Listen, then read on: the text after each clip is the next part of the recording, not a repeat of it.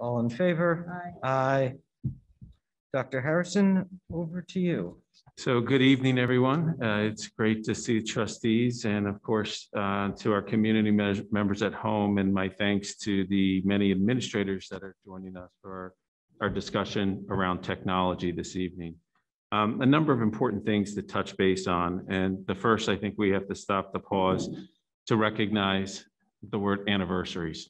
And in doing so, when we think of anniversaries, we also think of positive events. Unfortunately, the anniversary that upon us is the death of George Floyd. This tragic event, this unnecessary loss, has ignited initiatives of change across our country to ensure equitable treatment of people of color. While we're engaged in necessary and important discussion and work in our school community, there is still need for significant efforts and change to be enacted everywhere. This is evidenced through the hate directed towards Asians and Asian Americans, and now more recently, anti-Semitic hate crimes that are increasing across the country. We need to ensure that change occurs and that actions of hate cease to exist. We all have to do our part by expanding our minds, enhancing our actions, and we need to be models for our young people to emulate. Folks, we have to be in this together. On behalf of the district, I'm committed to leading this change and request that you, everyone in our school community, maintain your partnership with me and make sure that you and we together demonstrate the necessary leaderly actions within this critical and important equity movement. You know, when we think about where we are in our school community, feedback is an important part of that process. And we're looking to gain feedback from our school community once again. Back in the 2017-18 and the 2018-19 school years, the district administered a school quality survey to gain feedback from parents, school community members, staff members, and secondary level students on the quality of their school experiences. The pandemic required us to take a break from that survey last year. This year, I felt the opportunity was before us to restore this practice while receiving feedback on COVID or distance learning specific topics. The survey will be administered in the first full week of June. All parents, staff members, and the aforementioned secondary level students will receive an email with a link to complete the survey. If that survey isn't completed within the first couple of days, you'll receive a follow-up email. I also want to assure our community members that responses that you give in the survey are completely confidential and that the district has no means of identifying those individuals who complete the survey. So I encourage you, ask you to please complete the survey, as that resulting data and the feedback that we receive through the open-ended questions will surely help to inform the district and each school's planning in the years that come. Now, when we think about the work that we've done this year, there's lots of things that stand out. We think about little simple things in the operations of our schools and being open 100% for student attendance on a daily basis. You know, sitting at the root of that has been our shared commitment to making sure that we have safe habits that really make a difference in the health and well-being of all of our students and staff. When we look back to yesterday, we had 113 students and staff members participate in our 4th COVID testing surveillance program. Once again, no members of the school community tested positive. So to date, we've tested over 500 people, and in doing so, no positive cases, which is really a testament to the continued efforts of everyone in our school community. So this, I thank you. Our next round of testing will be on Monday, June 7th. Invitations will go out next Wednesday. So folks, please keep your eye on your email, and we appreciate all of your support in this initiative. So when we think about our success, you know, there's a lot of things that happen across the district. And when we think about where we are as far as the pandemic, you know, truly being open has been an accomplishment. Seeing our students in the school building has been something that's been incredible. But we can't think that is where we end our work. You know, our teachers continue to do fabulous things on a daily basis. Our administrative team continues to work around the clock to provide for the best experiences and to lead safe, focused school environments. And there's tons of evidence of our student success that can be seen when you check out our weekly district newsletter or if you peruse our social media. And just a few highlights that I want to really draw your attention to, just to think of things that have happened over the last couple of weeks. Just in recent days, an IHS team of debaters won the American Debate League Champions Invitational, and one student also won the Top Speaker Award. We had 17 members of the Science Research Program earn an award at the prestigious Westchester Science and Engineering Fair, including several Best in Category and Specialty Awards. We had our senior, Henry Demarest, was selected as one of 625 finalists to advance to the final round of the U.S. Presidential Scholars Program competition. The Academic Challenge team will compete in the 2021 National Academic Championship. 4 IHS juniors, members of the Science Research Program as well, earned medals at the annual Tri-County Science and Technology Fair, with one student being recognized as one of the top 5 researchers. And then we had one senior who was named, Nicholas Papineau, named a National Merit Scholarship winner. And he was one of 16,000 outstanding finalists to receive this award. So when we step back and we think, we look at the small things, things that seem to make a difference in the lives of our kids, and that we're here in school and they're socializing and engaging with their peers and connecting with their teachers and engaging in that old-fashioned teaching and learning. But despite all the challenges around us, our students continue to thrive, and none of that would be possible without this outstanding environment that we all provide for them, the support and the homeschool connection that continues to exist, and of course, the great leadership of our teachers and the dedication and talent of all of our students. So when we think about honoring them, we certainly always look to post news about it. And in the future, I hope we have the opportunity to physically invite these students into this room so we can honor them and their accomplishments. And we need to make sure that we take time to honor our faculty and staff as well. Prior to the next Board of Education meeting, 2 weeks from tonight, we're going to take that opportunity to celebrate our retirees from the last 2 years, our tenure recipients from the last 2 years. And we're going to have a lovely ceremony here where we'll be joined by our administrative team and the friends and family of those folks being recognized. Unfortunately, because of our COVID restrictions and being able to maintain a safe environment, we're not going to be able to invite at-large community members. But I encourage you to think about those folks that are being recognized and send them a note of good wishes and thanks for all the good work that they've done. Because these folks truly have made a difference for many, many years. And we thank them for their dedication to the schools. And then when we think about the tenure recipients, we have to contemplate that impact that they're going to have for many years to come. So as we think about this school year beginning to wrap up in the next month, I begin to look forward to September and do so with great optimism and thinking about the wonderful experiences that we're going to have.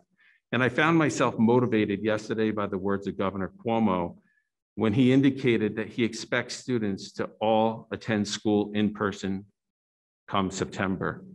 That should be something that's energizing for all of us, and thinking that, yes, we are defeating COVID. Yes, our schools are safe for in-person learning, and that we'll be able to engage in more traditional learning experiences. While we're awaiting specific guidelines that we hope will be released from the Department of Health before this school year officially wraps up, we are moving forward and thinking about opening schools in traditional fashion with all of our students and staff 100% in attendance. And we're going to be thrilled to welcome them back in a healthy and hopefully a COVID-free environment and have a really fabulous first day of school to celebrate. So as we think about where we are today, I know many of us need some time to unwind. We need some time to relax. And we have a nice 4-day weekend in front of us where we stop to honor Memorial Day and those that have served our nation and have lost their lives in doing so. So I hope that we take time to honor all those folks and take time to enjoy being with our family and friends and come back next Tuesday recharged, ready to round out what has been a really unique but important school year for us all. Thank you. Thank you, Dr. Harrison. I just had a quick question about the announcements. I definitely was very moved by what you're saying about the need to recognize and the challenges we've had in recognizing our students and our faculty and staff over this year. And I think it's been confusing for some community members because you have the CDC doing one thing, the state doing another thing. And I just want a clarification with our graduation and moving up ceremony. In each case, are family members or guests of a student able to attend, or are there some scenarios where that is not the case? Yeah, so we have different plans in place for each school. I would say when we step back and we think about the guidelines that have come out from the CDC, when we think about the CDC guidelines, they are advisory in nature. We look to the State Department of Health to be able to initiate and identify what our local requirements are. So when we think about the general advisories that have come out indicating that it's safe for folks to be outside without masks on, and now greater latitude for individuals that are vaccinated to be mask-free, we have specific guidelines that we have to adhere to in schools where there are still requirements to wear masks in school grounds in the state of New York. So that's outside, that's inside the buildings. As we look around the room tonight to see all of us responsibly wearing our masks. By doing so, we're compliant with the New York State requirements. There's also some conflicting guidelines out there with respect to outdoor gatherings and looking at the capacity limits for particular spaces. And that when we look at the size of a particular group, there are percentages. So for example, if we were to have a group of 500 people, we could be at 30% of the capacity of that particular space. So it's always easy to think of a stadium or an arena, right? Where there's a specific number of seats. So you could think about those experiences and very easily do the math and say, hey, we have an arena, a theater that seats 1,000 people and we're going to be indoors. We could be at 30% capacity. We could have 300 people present. What complicates things for schools is that there's another layer of guidance that was specifically sent out to school districts. And here there's tiers of complications. So anytime that we move beyond 200 attendees, it is required that we have folks that are vaccinated, present proof of the vaccination, and those other individuals who are not vaccinated must demonstrate that they are COVID-free. And the way that it is defined within the state guidelines, it indicates that what would be acceptable is results from a laboratory PCR test that has been completed within 72 hours of the event. So it's either you're vaccinated or PCR within 72 hours. Then let's say we have that group of folks of our audience and we've gone through, and let's think high school graduation, we're thinking of some of the staff members that are going to be present, board trustees that are going to be present, our graduates, and we've extended invitations to their two parents. And we have to go through that process and be able to have that documentation with a burden being placed on the families and the students to be able to present that particular evidence. Then the next tier of the guidance indicates, just one more layer, the next tier of the guidance indicates that we have to have 6 feet of social distancing with the seating, which very much sits on its face as being 6 feet, which is contrary to the level of guidance that we have in schools with 3 feet of distancing. And yes, and so in testing as one of the ways to clear individuals. So when we look at the district's capacity to be able to manage that, frankly, we're a little overwhelmed being a small school district to think that how we're going through all these routines to be able to meet those standards, to be able to facilitate graduation for our high school students, thinking about that high school graduation. But we're putting systems and structures in place. If you have a graduating senior or two, Mr. Hanna, that you know the communications and the protocols that are in place there. But then when we think about being able to replicate that for other schools, we're completely overwhelmed that we don't have the physical space to be able to do it. This year for the high school graduation, we know we can't use Matheson Park because they're still completing the construction project. Our plan then was to hold it in Scenic Hudson Park. And when you think of the general park area all the way down at the tip of the peninsula, we couldn't accommodate the seating to be able to meet the social distancing and still be able to see our graduates. So we've now shifted a little further up the river, and we're going to be in the outfield of the baseball field, still looking out over the river, but we're able to provide the necessary social distancing to make that happen.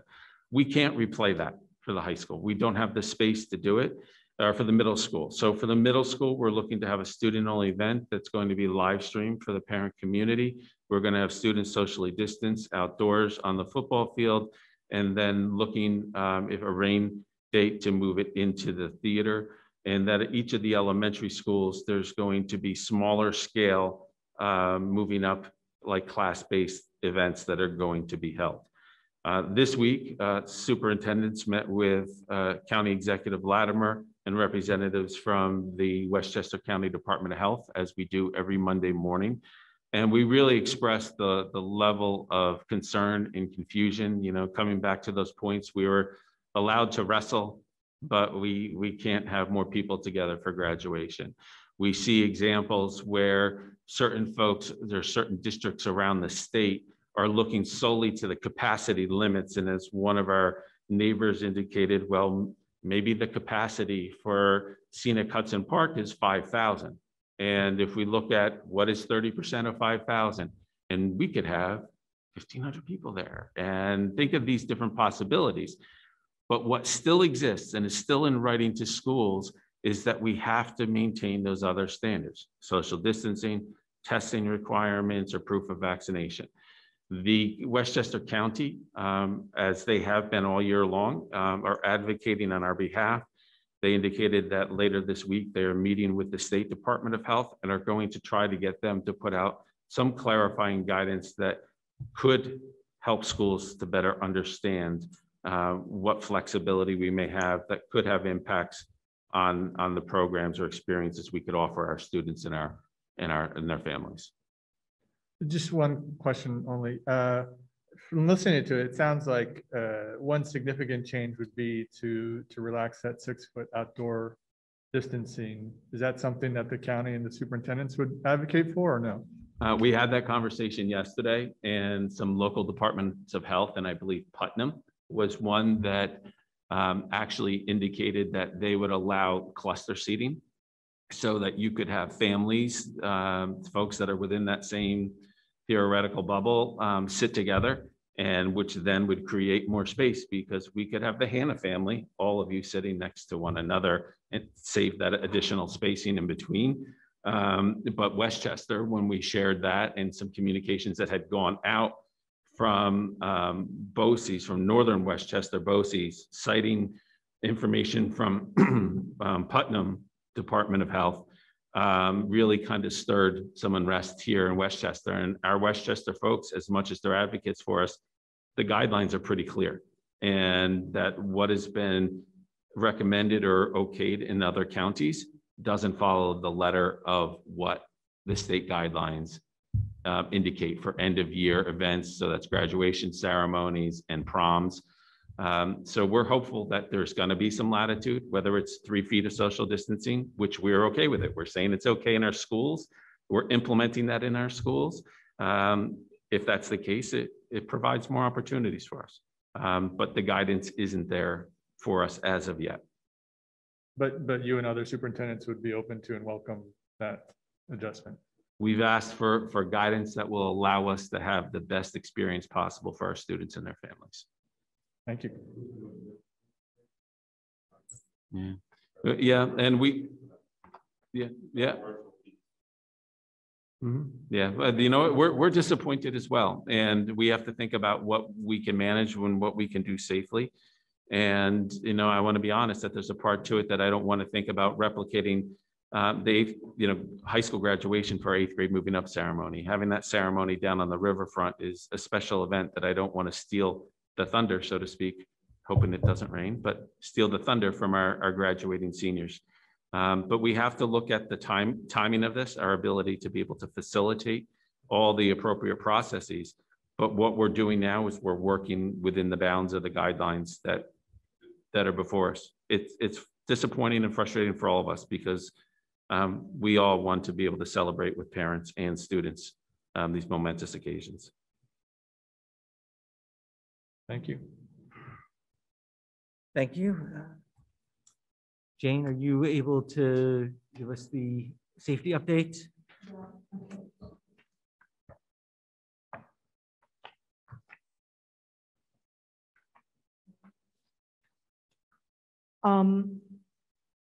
We had a safety meeting and we discussed a lot of things. The field is, Carol, please help me out, but that everything's going ahead of schedule, working on the building and the district plans. We reviewed the district-wide safety plan, which is going to be posted for public comments and then Board of Education adoption. So please go online and look at the district-wide safety plan. And it's combined with the middle and the high school safety plan. We had an update on the capital project. Everything's going well. And that's it. Please feel free to make comments on the safety plan. Right, so as Jane mentioned, we've opened the 30-day comment period. We're going until June 25th. So if you have any comments, it's already posted on the website. There's a link right to it on the homepage. Then we email, and it says in the link who to email comments to, which is actually me as the Chief Safety Officer. So if you would email me comments, anybody in the public is welcome to do that. And after that, we'll review any of the comments, make any changes that we need, and then we'll put it on the agenda for the July 6th meeting. If there's significant changes needed, then we would do it later in the summer. Thank you. Good job, Dave. And I'd give kudos to Carol as well as our partners at Alteris. Trustees will recognize that this is much earlier in the year than we have been in the past. And, it just really shows the benefit that we have in the partnerships that the board has supported with Alteris, that's providing more and more support for us each year. So thank you. Thank you. So next we have our first community comment period. So if there's anyone who wants to comment, you can put your name and address in the Q&A feature in Zoom to be recognized.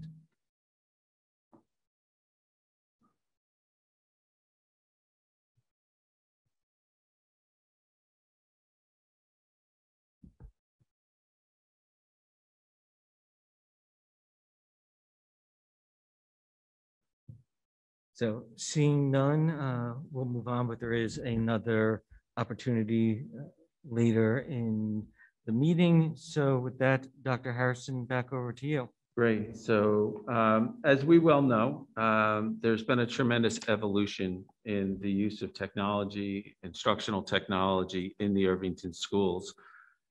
As I'm completing my 9th year as your superintendent of schools, I recall one of the priorities that was placed upon me was to evaluate opportunities to enhance the use of technology and the instruction of technology, looking at building a STEM program in the school district. And we step back and we think about where we are today, and that we have campuses that are well saturated with strong Wi-Fi networks. We have dramatically increased the number of devices that exist in our schools. We've developed a K-12 sequence of STEM or STEAM instruction, and we've built out a full sequence of computer programming courses at the secondary schools. So we've done a tremendous amount that has benefited our students, that has enriched their learning experiences, that has really kind of opened the doors of our classrooms to the outside world. But as we headed into the pandemic, there were numerous shifts that we had to take, and shifts that were necessary to ensure that we could connect with students. to make sure all students could access their learning, whether 100% remotely or in the hybrid model in which we lived for about 3/4 of this school year. And as a result of that, we find ourselves in a different position than we were a year and a half ago. We also think about the amount of professional development that went into that work to make it happen. We think that going back last year, the 1920 school year, we launched a one-to-one model in the middle school that really served to underpin some of our thinking across the district as we transitioned into this model of one-to-one device experiences for our students. So tonight, Ms. Ellis and Mr. Strumwasser, our Director of Technology, are going to provide the board and the community an update as to where we are, what we've learned in this process, and where we think we are headed. We recognize that technology is always evolving, that we're always going to be learning new things from these experiences that we've had. So we recognize that this is going to be something that's going to continue to shift as our practices and our thinking shifts. Additionally, as I referenced earlier, the administrative team has joined us tonight, and we're going to hear voices of our middle school leaders that are going to talk about their experiences specifically at the middle school. And Mary is going to speak to some of the general experiences we found at the other schools. And then as we engage in the dialogue later on, as needed, we'll promote the other members of the administrative team to be able to join us. So with that said, Mary and Jay, I pass the mic on to you.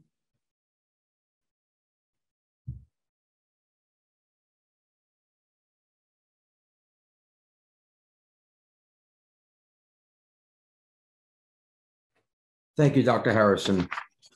Good evening, trustees, families, and colleagues.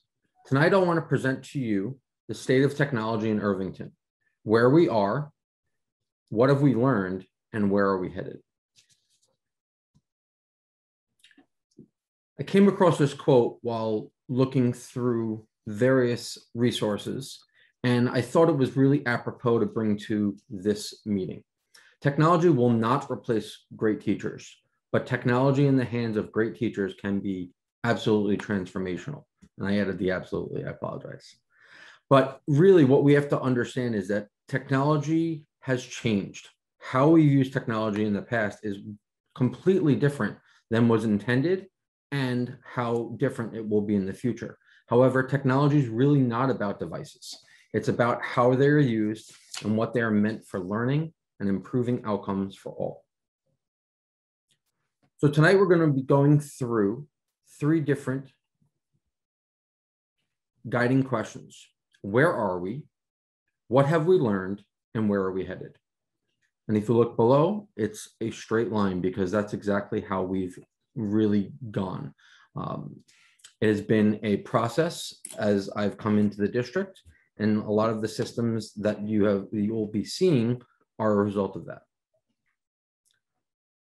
Before I move on, I do want to speak to the fact that this is the mission of the Irvington district, and we ground ourselves in the mission and its strategic goals in every conversation, and this presentation will be no different.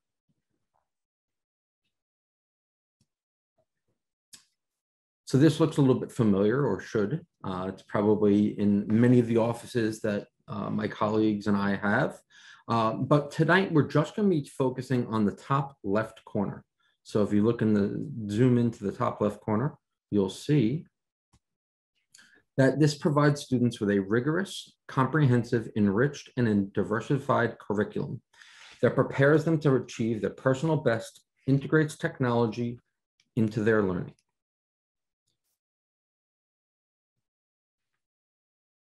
So where are we? Well, right now, we can say without a fact that all learners have access to technology in an anytime, anywhere, one-to-one computing environment as appropriate and relevant to instructional goals. All students and staff were provided with devices through the COVID quarantine and ultimately when they returned to school, fall 2020 till now. In the same token, We also upgraded all of the Wi-Fi district-wide. And I can tell you that in the last 48 hours, I've worked with the EduTech partners to look at our wireless survey that was completed. And I can tell you that we are definitely in the right direction. With minor changes, we will be 100% saturated in all our buildings, which we could not say back in 2015 and 2017, as alluded to by Dr. Harrison before. With this increase of technology, teachers reported less time when facilitating lessons that involved technology, and they were able to gain quick and actionable feedback using various assessment tools, which we'll be going into a little bit later in the presentation.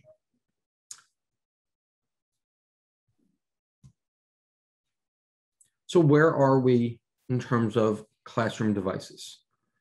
We've already replaced 28 new line boards, and they are currently in an 8 to 10 year cycle of replacement. We currently have 99 smart boards in place, which is planned replacement to new line over the next 5 years. And depending on how the budgets go, that would be something that we could possibly ramp up even sooner. The reason for the smart board to the new line transition was ultimately based on age and based on the functionality of the device. With projectors costing more money to replace or to repair, this was a better move as a district, as seen by our pilot program. Using feedback from our colleagues, we decided on the new line boards. Currently, there are 516 desktops in classrooms and offices, and older devices will be replaced as needed in the next budget cycle. However, we don't anticipate an increase for the upcoming year. And we're able to say that because a lot of our devices were not used as heavily as we're able to be fortunate to provide mobile devices in Chromebooks to most of our staff and students. Document cameras and web cameras were ordered for every instructional space, as well as speakers, which were vital in order to have a virtual learning environment and hybrid learning environment.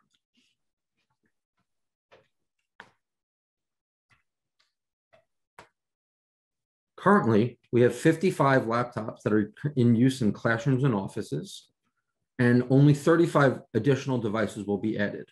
However, we do have to think about replacements as needed due to the age of some of these devices. Again, we were able to offset this with the pandemic and being able to provide Chromebooks so that these laptops were not used as heavily as they previously were. Chromebooks. Currently, we have 2,156 Chromebooks in use by students and staff. However, half of these devices may reach the end of life by June 2022, and that plan will actually be something we'll be talking about in the coming weeks. iPads. Currently, we have 70 that are in use, and I can tell you that many of the iPads were purchased for grants, for PPS, for federal purchases and purposes. And again, we are looking to a replacement cycle as needed right now based on the end of life, and that is 44 devices.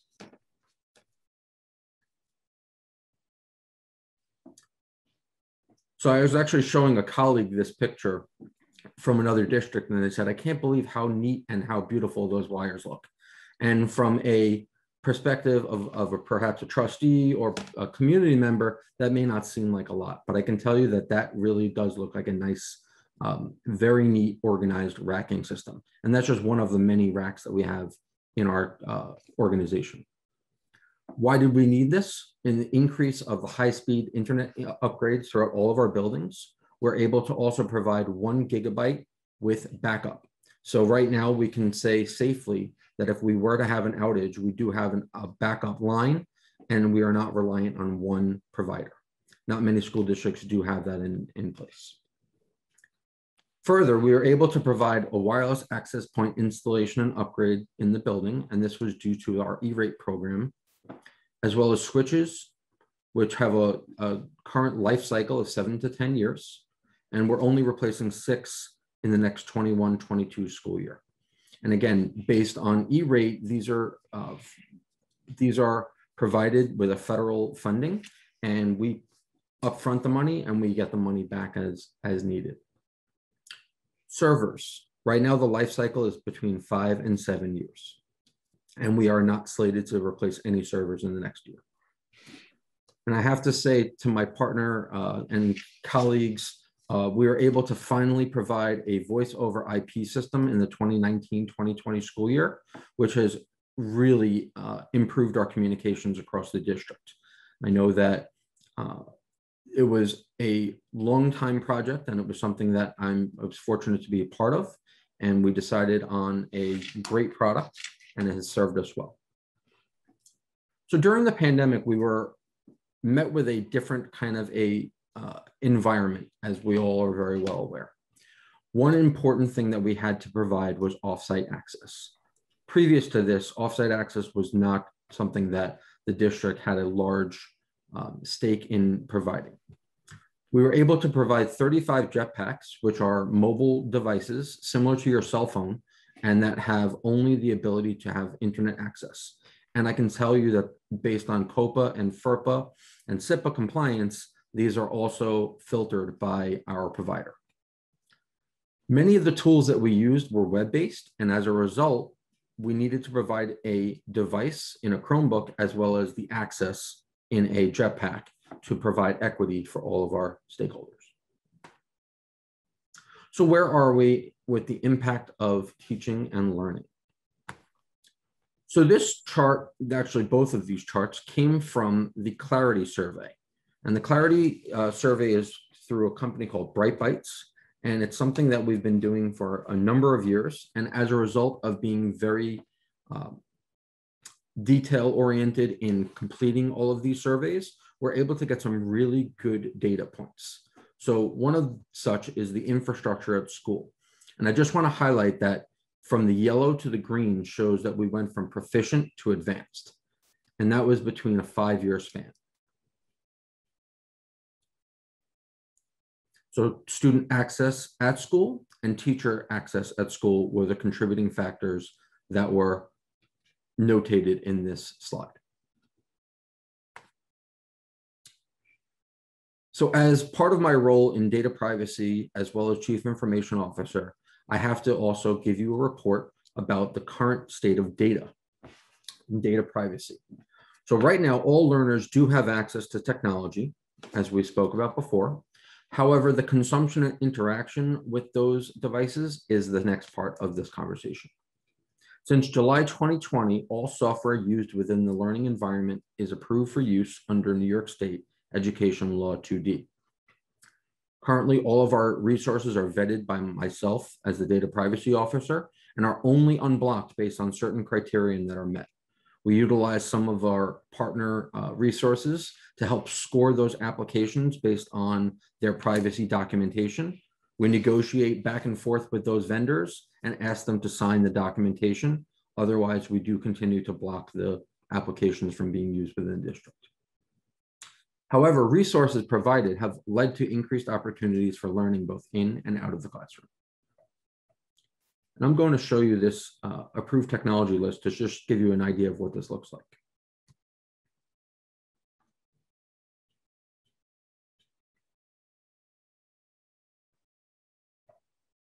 I believe you can see the screen. If you could please confirm. Thank you. So currently, all of our applications are brought through this system. And as you can see, there's a contract that's signed, a bill of rights that's also signed, any supplements that are available, and then the overall privacy score. And if we've approved and added it, we approve it based on the grade level as well. This is something that's going to be added to the website to bolster our paperwork to show the state that we are in compliance. I'm pausing when I go back. I apologize.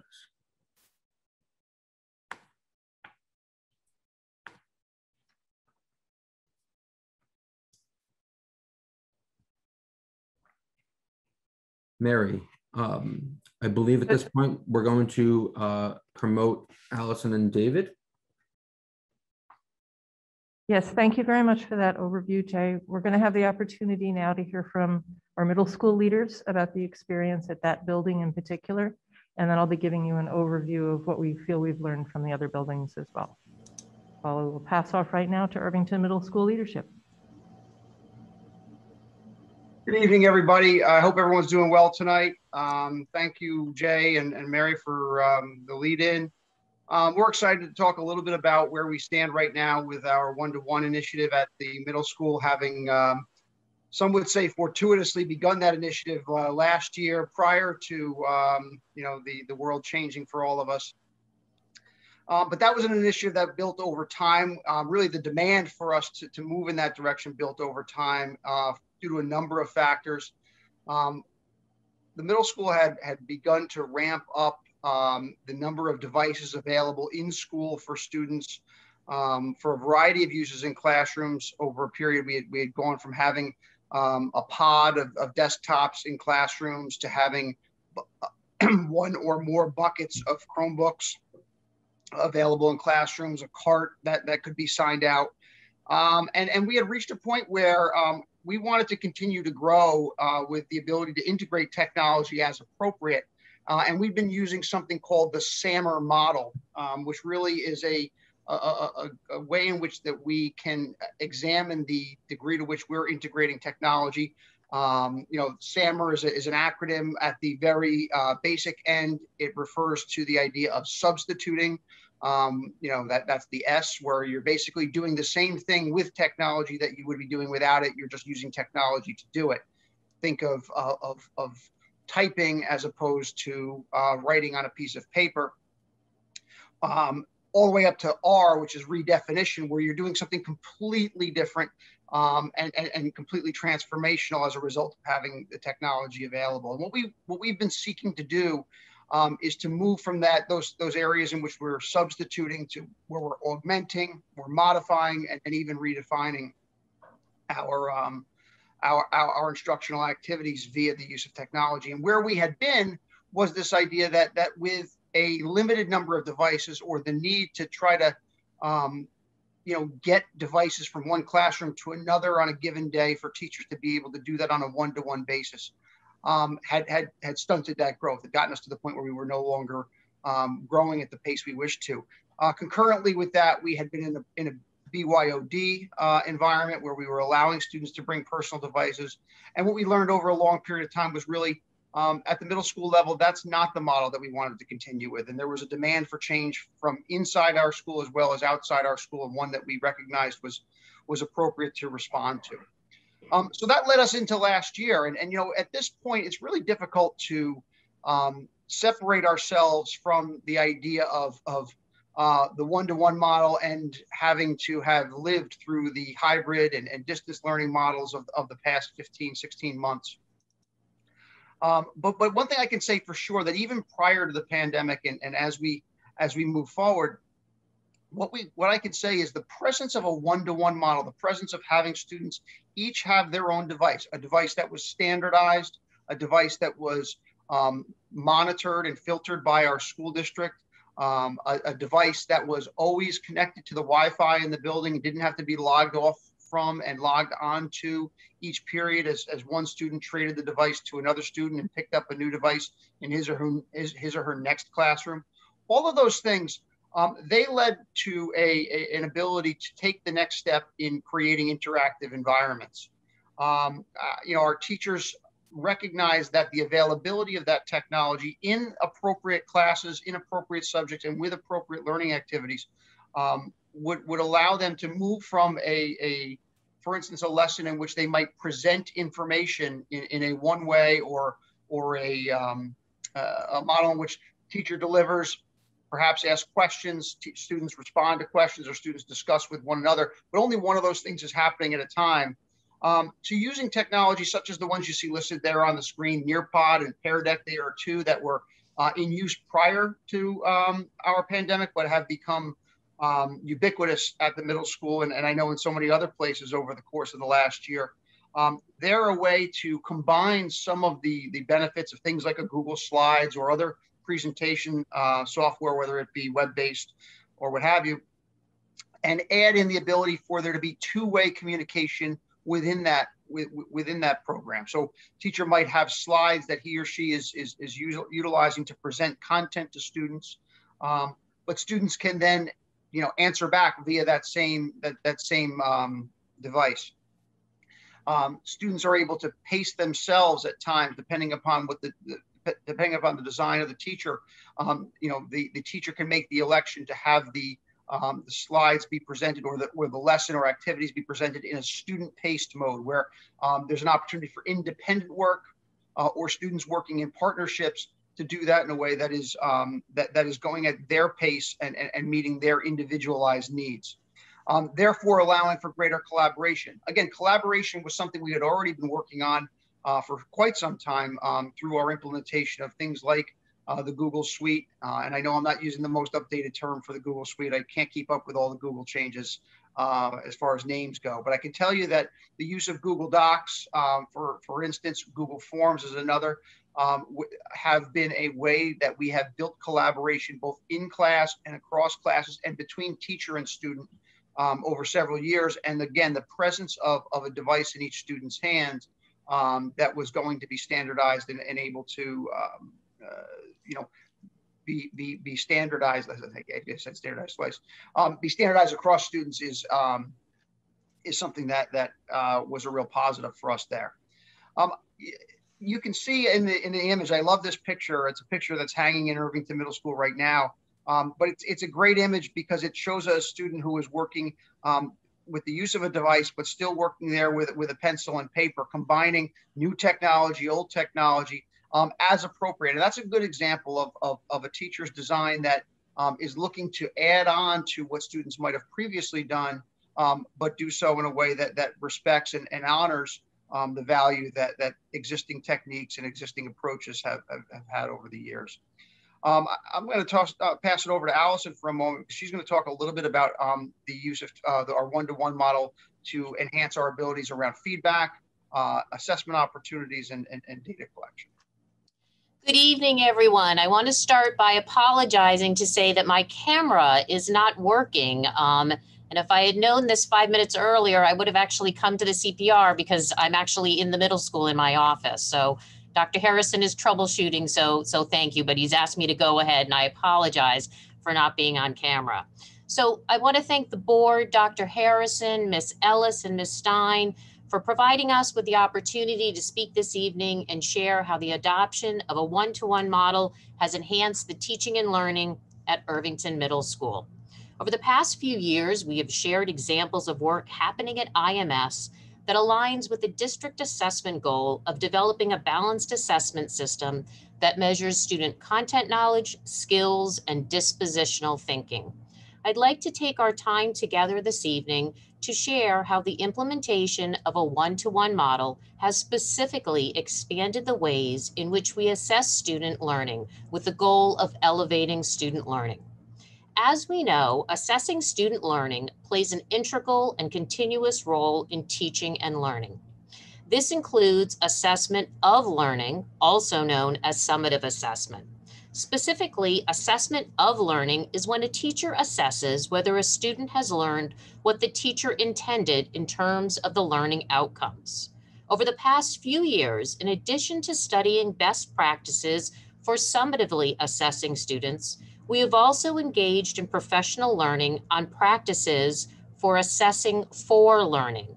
This type of assessment is also referred to as formative assessment and is essential because it provides opportunities for a teacher to monitor student understanding during the learning process. By formatively assessing students while the learning is taking place, teachers are able to identify what a student does and does not understand. In response, a teacher is able to provide timely and targeted feedback with the goal of improving student learning. With the implementation of the one-to-one model at IMS, we engaged in numerous professional development sessions to identify, explore, and adopt a host of tools to support the ongoing assessment of student learning, both formatively and summatively. With an understanding of the iterative process of assessment, specifically the relationship between assessment and learning, our teachers are continuously planning for how they will elicit evidence of student understanding over the course of a lesson. This is not a hit or miss effort, but rather planned carefully in advance using a variety of techniques. During the next few minutes, I will share a few of the digital tools and techniques our teachers have successfully integrated into their ongoing practice with the goal of assessing student learning. Jamboard and Padlet are two digital tools that you may have heard your own child speak about. These are utilized in many of our classrooms. While these tools have their own unique features, they are similar in that they both serve as an interactive whiteboard where students can share their thinking and respond to others' ideas in the form of a digital post-it. Both of these tools work seamlessly with the Google platform and are often seen on a teacher's Google Classroom page. It is not uncommon to visit a middle school classroom, whether it be a core content class or a unified arts class, and observe students posting on a Jamboard or Padlet that the teacher has created as an entrance ticket or exit ticket, both of which are examples of formative assessment. On a recent visit to one of our science classrooms, I observed students posting their thinking on the Jamboard the teacher had created to connect and assess the previous day's learning. The teacher asked the students to examine an image on the Jamboard and respond to a question. How is the moon different during a new moon phase than during a lunar eclipse? As students posted their responses on the Jamboard, the teacher reviewed them in real time, identifying 3 students who she assessed had some level of misunderstanding. In response, while the other 17 students shifted to the next part of the lesson, a hands-on activity to model a lunar eclipse, the teacher met with these 3 students in a small group. Using the Google Meet, she gathered the 3 students and provided direct instruction that targeted their misunderstandings and prepared them to then go off and participate in the follow-up hands-on activity. Another set of digital tools that David mentioned a few minutes ago are Nearpod and Pear Deck that teachers are using to provide direct instruction and assess student learning along the way. Similar to Jamboard and Padlet, these tools provide opportunities for formatively assessing the whole class as well as each individual learner during a given lesson. What is truly unique about these interactive presentations is that they allow students to work independently, responding to different questions throughout the deck or deck of slides. The power of this is the rich formative assessment data it provides teachers in real time as student responses appear on the teacher screen only.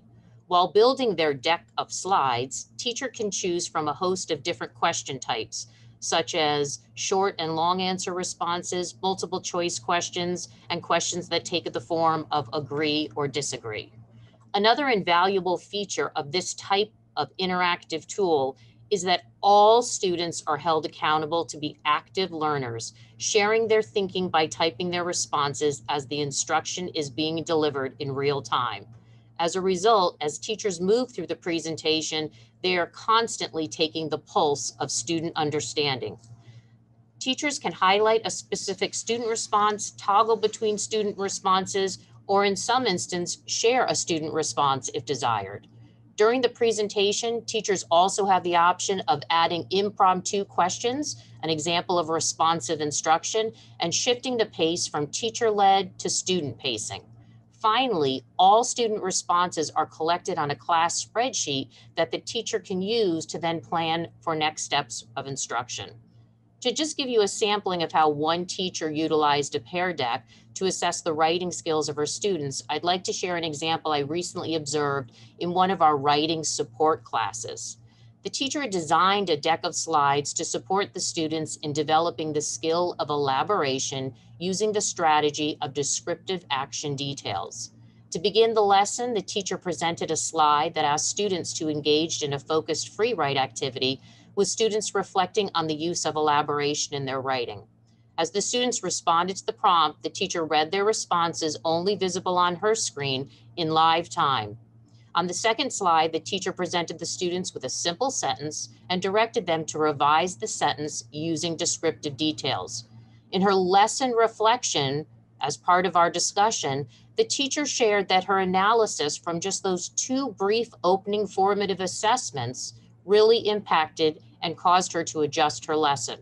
She wrote, "In my original lesson plan, I had also planned to show a model of a sentence with descriptive action details. Based on the formative assessment I gathered from the first two activities, I had evidence that all the students were capable of trying out this strategy of using action details, and therefore I made a lesson adjustment, skipping ahead to the next part of the lesson, which gave the students more time to independently apply that skill to their own writing piece. As we know, feedback provided to a learner is a critical part of the assessment process. Sharing feedback during the process provides students with the time and, most importantly, the expectation that they are responsible to apply the feedback received, which is a necessity for real student growth. With the implementation of the one-to-one model, we've also engaged in professional learning with the goal of expanding our repertoire of digital tools that we can utilize to provide feedback efficiently, frequently, and effectively. Google Meet and the Meet Breakout Room feature have enabled teachers to continue the practice of one-on-one conferring, which is notable during our challenging times related to health and safety protocols. These sessions provide teachers with the opportunities to meet with individual learners and share feedback on their learning in the form of a verbal conference. It's interesting to note that even with the shift to all students return to the building, many teachers have continued to utilize these platforms of breakout rooms and the Google Meet to continue their conferring in this way, noting that they're able to more readily share digital models of samples of student work and provide targeted feedback with greater efficiency and responsiveness. Google Docs, as David mentioned, are another app on the Google platform that our teachers have been using and are continuing to use. What's notable this year is that they've really increased the potential of the Google Doc, specifically utilizing the feedback feature in the comment section. An additional tool that's even further enhanced the feedback a teacher can provide to a student, not only on a Google Doc, but on a Google Slide, a Google Form, a Google Sheet, is the tool that you may have heard of called Mote, M-O-T-E. Mote is a very simple Chrome extension that teachers can use to add voice comments. So now we have teachers utilizing the tool of Mote to provide voice comments, so verbal feedback, as well as written feedback that they use using the comment feature, again, on all of the different Google apps. Students can immediately hear and play back the feedback a teacher leaves via Mote. And students have the option of responding to the teacher feedback, such as explaining how they've applied the feedback the teacher has shared, adding their own voice comments to the initial teacher recording. Another way in which our teachers have expanded the use of Chromebooks this year is having students use the video recording feature with the goal of assessment in mind. For example, in our world language classes, you often see our students using the default camera on their devices to record their interpersonal speaking, which automatically saves to their Google Drive. The teacher and then the student have immediate access to the student recordings, which the teachers are in the habit of listening to and providing feedback.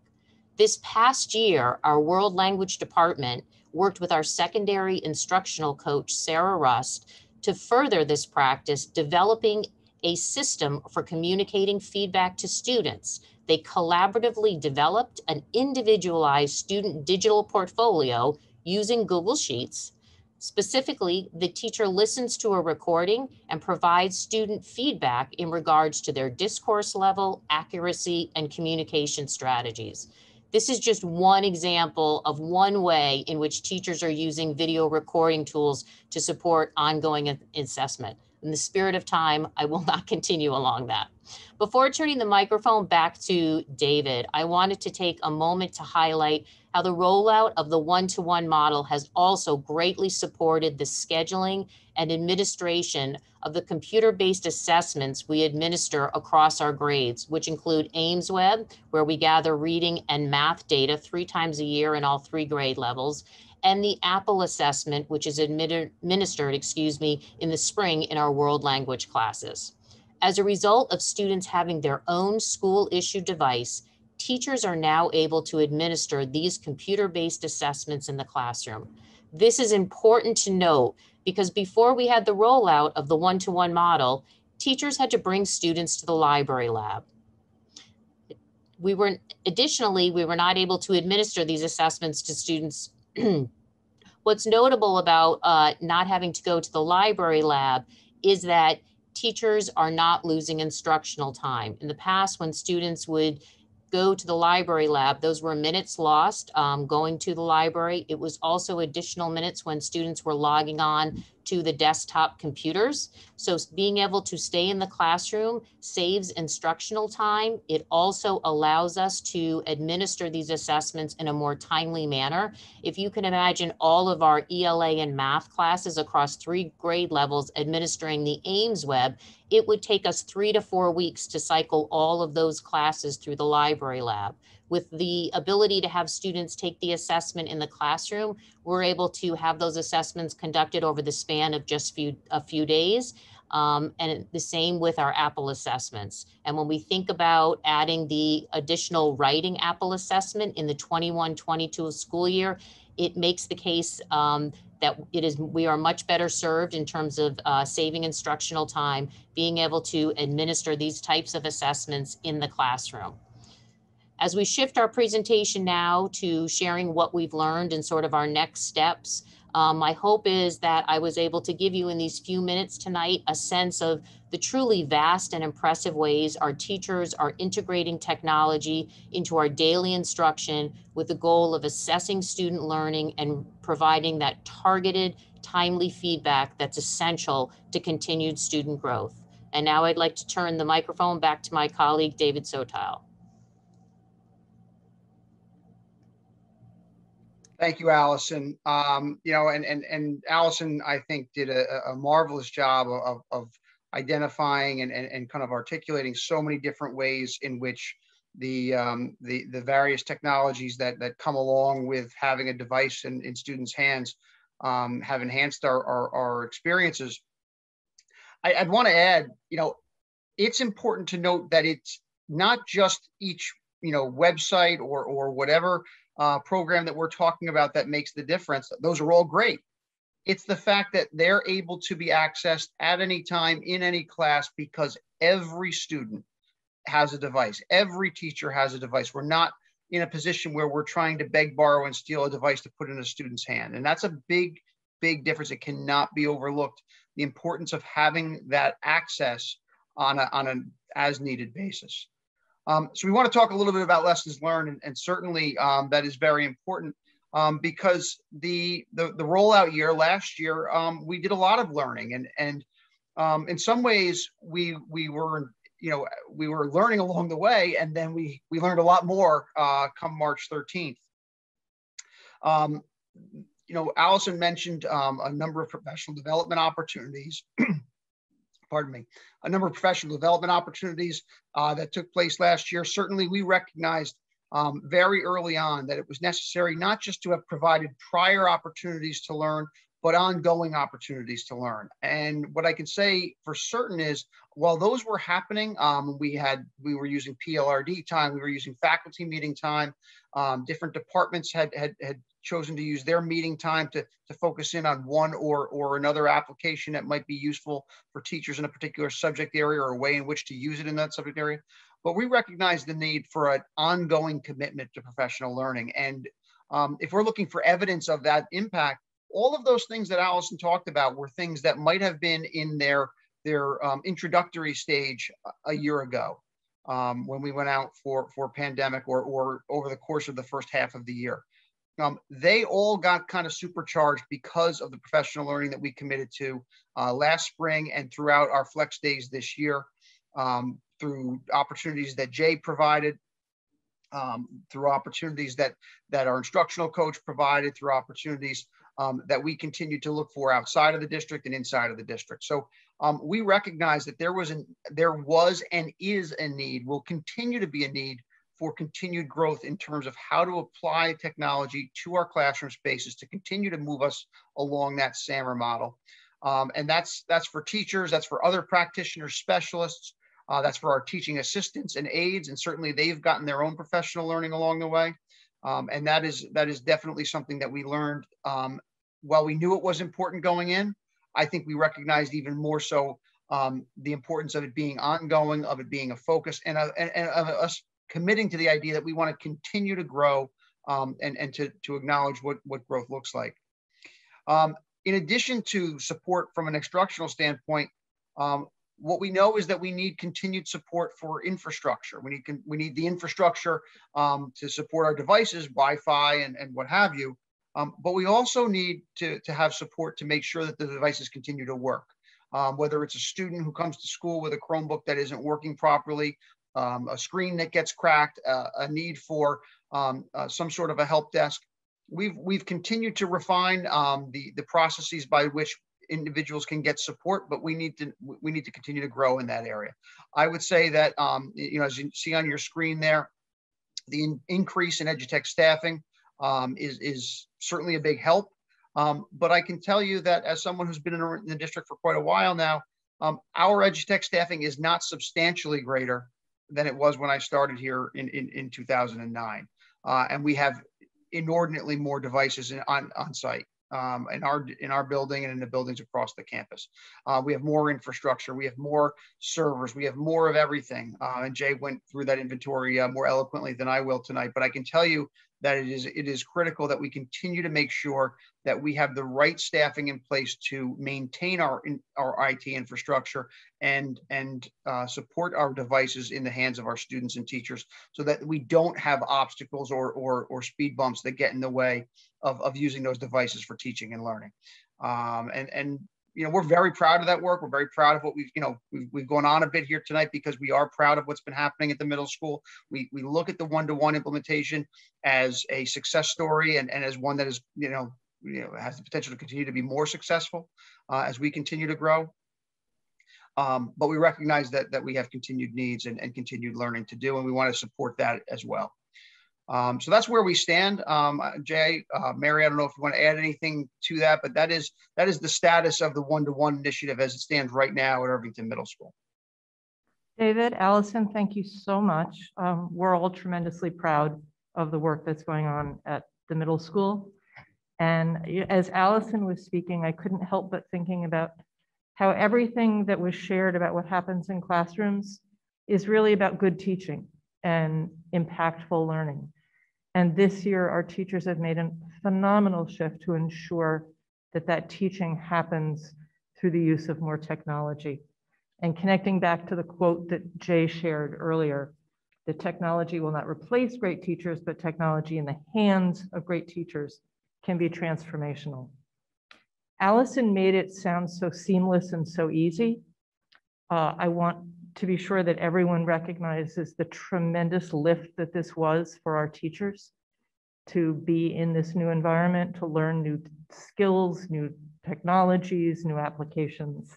It sounded so easy. And I just want to say a thank you to all of the faculty and staff in Irvington for really, really stepping up and learning what needed to be done so that the really high quality teaching and learning could continue. Okay, so with that, we're going to talk about a little bit more about what happens at what we've learned about in terms of what happens at Irvington High School and then at the elementary levels. You're going to see that there's a tremendous amount of overlap. As I said, what we've learned has been the path the district has been on for a while in terms of looking at high quality instruction and learning. So rather than reading every single bullet point on here, because there will be a fair amount of repetition, I'm going to highlight some of the things I'd like you to think about. So at the high school, we can see that they were also highlighting for us that collaboration and interaction was a huge thing that made learning in this environment possible, and the technology and the applications we have for that. The high school also highlights the real-time assessment, giving feedback. And I wanted to go back to something Allison said when she was talking about feedback. We often think that when teachers are assessing and providing feedback for students, that idea of formative assessment allows us to identify students who may not be understanding and we can reteach, review material. But she gave an example of a teacher who used that formative assessment to realize that what she had planned to do in a lesson didn't need to be done at that point in time. The kids were ready to move on. So the use of formative assessment isn't only about supporting struggling students. It can be about a teacher recognizing where the whole class is and therefore making adjustments in their pacing. Going on with the high school, this also allows teachers to individualize instruction. Google Suite, all the various ways that teachers can interact with students, has allowed for a level of individualization that is actually more challenging to do in a classroom, which is why they mentioned that some of these tools they're still using, even though the kids are all in the classroom. They also stress the need for ongoing support. And David spoke to it, and Jay a little bit, about the incredible intensity of professional learning that was offered for teachers and what they took advantage of this year. So Jay, you want to move to the next slide? Thank you. So at the elementary level, you're going to see many of the same points, that the professional learning was tremendously important. We did find, as we've talked about many times, that learning on a device was definitely more challenging for our younger learners. One of the changes we made partway in was to improve our login process and go to a single login for students, which was tremendously helpful. You know, a kindergarten student having to log into one application and then another, very, very hard. And at that age, the parents were finding that they needed to give so much more support. So we looked for ways to structure things that would make that happen more smoothly. Many of the same products in terms of Pear Deck, Padlet, Google Slides, ClassKick were applications that our teachers found helpful in this environment. Again, Dow's Lane and Main Street addresses the idea of timely and specific feedback. And one of the things that happened, particularly at the elementary level, that was not happening to the same degree before, was the idea that both students and teachers could be collecting a lot of data about progress. So many of these applications allowed for very quick turnaround time on check-ins with how students were doing. And so that allowed for both the students and teachers to be tracking progress with these tools. You go to the next slide, please, Jay. Thank you. Another thing that we found at the elementary level, you know, you walk into an elementary classroom, there's always going to be shelves of books. We couldn't hand out books to kids in this environment. So we ended up subscribing to several platforms that allowed us to give high quality texts in a variety of genres over a web-based platform. We now have consistency of integration and technology across the grade levels. As David mentioned, having coherence and consistency across the whole group can be tremendously helpful. They also spoke to increased collaboration, both within a class, across classes, and with students in other schools. One thing that was new was looking at how do we manage field trips? It's often a big part of a student's life. And this year, I would say that our buildings were tremendously creative in finding ways for students to have really meaningful learning opportunities through online field trips. One of the challenges at an elementary level is you want to be establishing a strong classroom community. Our teachers found ways to do that, and every student having a device made it possible for us to have every child really come in and feel part of the community. Next slide, Jay.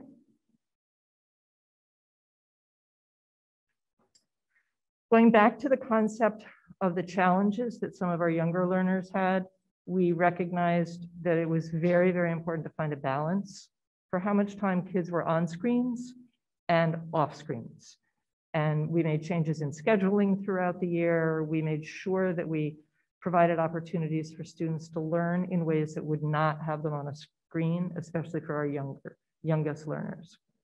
The technology, as been mentioned before, allowed for differentiation, for teachers to individualize instruction. And as mentioned before, Moat allowed teachers to leave voice notes for students. We've also had our teachers using different applications to record video of themselves so that students can go back to that. So it really, we're cloning our teachers through the use of video, so kids have access to them more and more. And next slide, Jay.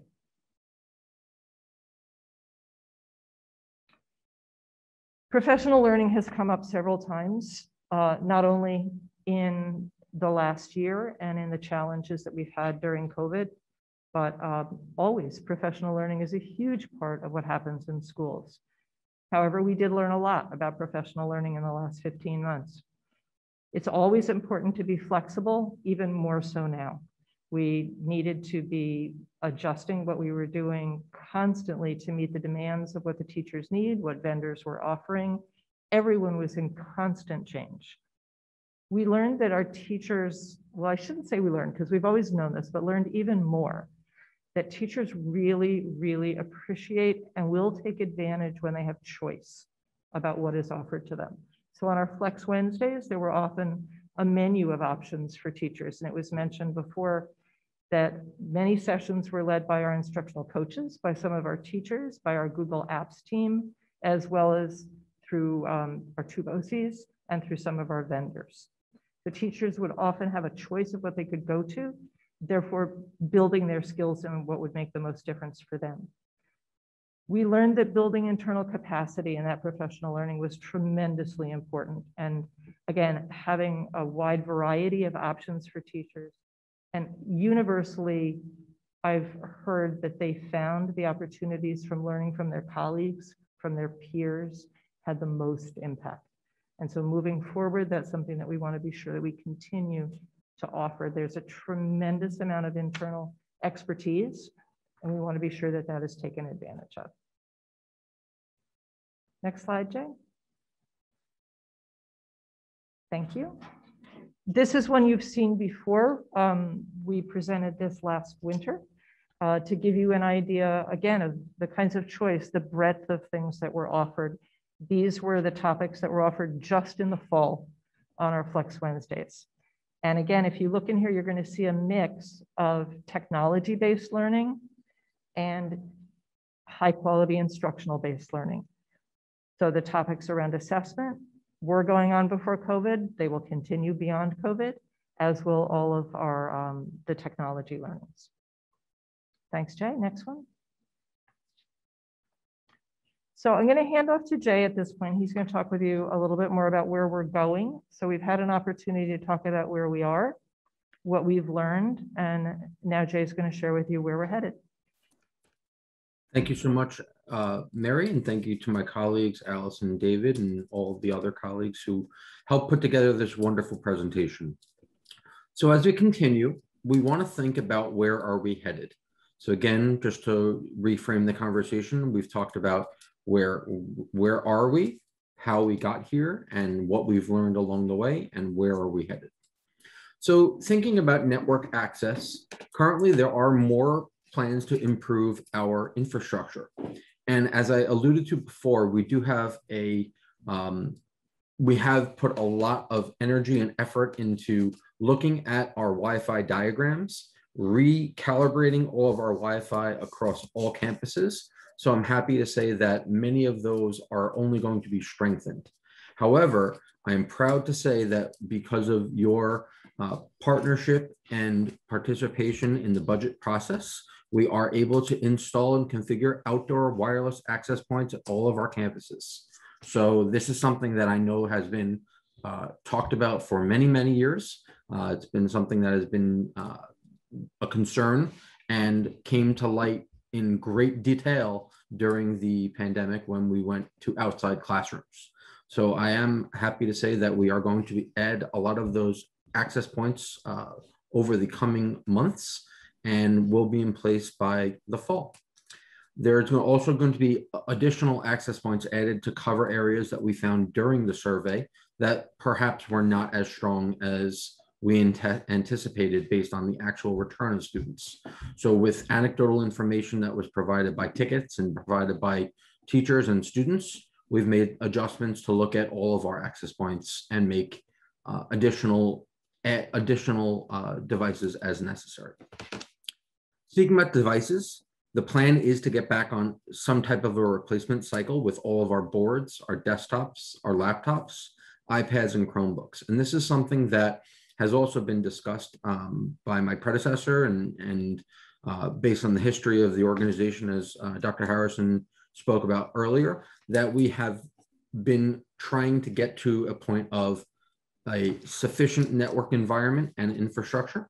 And in order to do so, we do need to have better equipment and newer equipment for our staff and students to be able to use. So some of those end-of-life devices that I referred to will be replaced in the current budget cycle before they fail ultimately. And we are going to purchase additional internal components, RAM and hard drives, to extend the lives of our desktop devices and laptops where possible. So we're trying to extend our devices by giving them a little bit more life out of them so that we can actually offset the budget in the coming years. So where are we headed in terms of student devices? Well, as my colleagues spoke about our middle school and how wonderful the program has been, and I'm fortunate to have been a part of that process, but I cannot take all of the credit by any means because a lot of it was laid before I got here.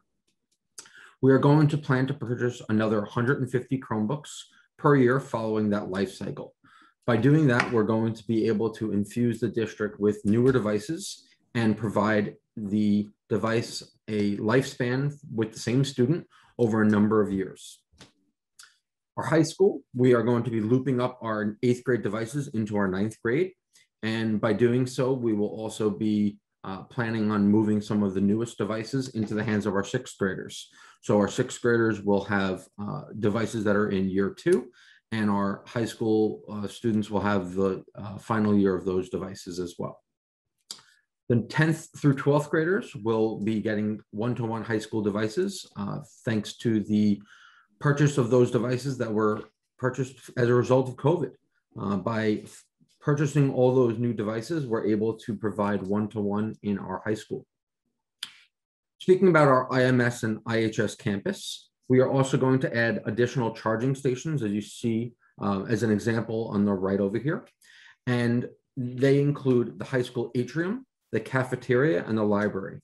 And we actually have piloted the library already, and it has been a great addition to our one-to-one program. And it was identified under the lessons learned, if you will, from the one-to-one. And our K-5 students, our youngest students, we're going to return to tubs and charging stations where possible, but they're not going to be the plastic tubs that we're used to. We're looking into a new model, which allows for ease of removal of devices as well as storage. They are also easily stored on ledges instead of on the floor, which helps for tripping hazards, which many of my colleagues have brought to light. However, in our 4-5 building, Main Street, we are going to provide an opportunity for project-based one-to-one, where students could feasibly take home devices on an as-needed basis. There's more development coming in this process, and with the partnership of Joyce and the EduTech team, we will be providing that information shortly. So where are we with professional learning and where are we headed? So Mary did a great job explaining, as well as my colleagues, where we were with professional learning in terms of pre-COVID, quarantine, but I'd like to talk about what happened pre-COVID. When I first came into Irvington community, I was a part of the technology committees in all the buildings. It allowed us to inform professional learning decisions, purchasing, as well as pilot opportunities. And that's something that I would like to reestablish in the coming year. We were fortunate to have many vendors as partners in our trainings in the last 18 months. Prior to COVID, we didn't have many of those, and that's something that I'm looking to pursue. And many of these vendor-led trainings are free of charge as a result of being part of their communities and their certification programs that they provide. They actually provide a lot of trainings at no cost, many of which are webinars and on demand, which are accessible 24 hours a day for our staff and students. And ultimately, we are continuing to build capacity internally. And I can speak to my Google PD partners who were really, really rock stars in terms of supporting all of our staff. And they didn't just support Google because everything was on a Google device. They supported every single component within the Google atmosphere, if you will. And some of the other rock stars that came to light were teachers that were the ones that came to us as early adopters of programs. And with that early adoption, they were the ones that came and said, I'd like to lead a presentation on Nearpod. I'd like to lead a presentation on Pear Deck. And some of those individuals actually became certified under those organizations and have micro-credentials, which leads me to my next point. So micro-credentials is something that's been new in the education technology community and the learning communities of schools everywhere. And Google, Microsoft, Moat, Kami, Nearpod, you name it, these companies are looking to build in their own certification programs, which simply means that the teacher goes and they show that they are an expert. And as a result, they get a little micro credential that can go on the bottom of their email. It can be a poster on their wall. And it's something that is truly looked at as a increase to their resume and overall their experience. And that's something that I believe that Irvington can do in recognizing our hardworking teachers who go out of their way to get some of these credentials. And that leads us to the end of the presentation. And at this point, I'd like to open the floor for any questions. Thank you. Thank you.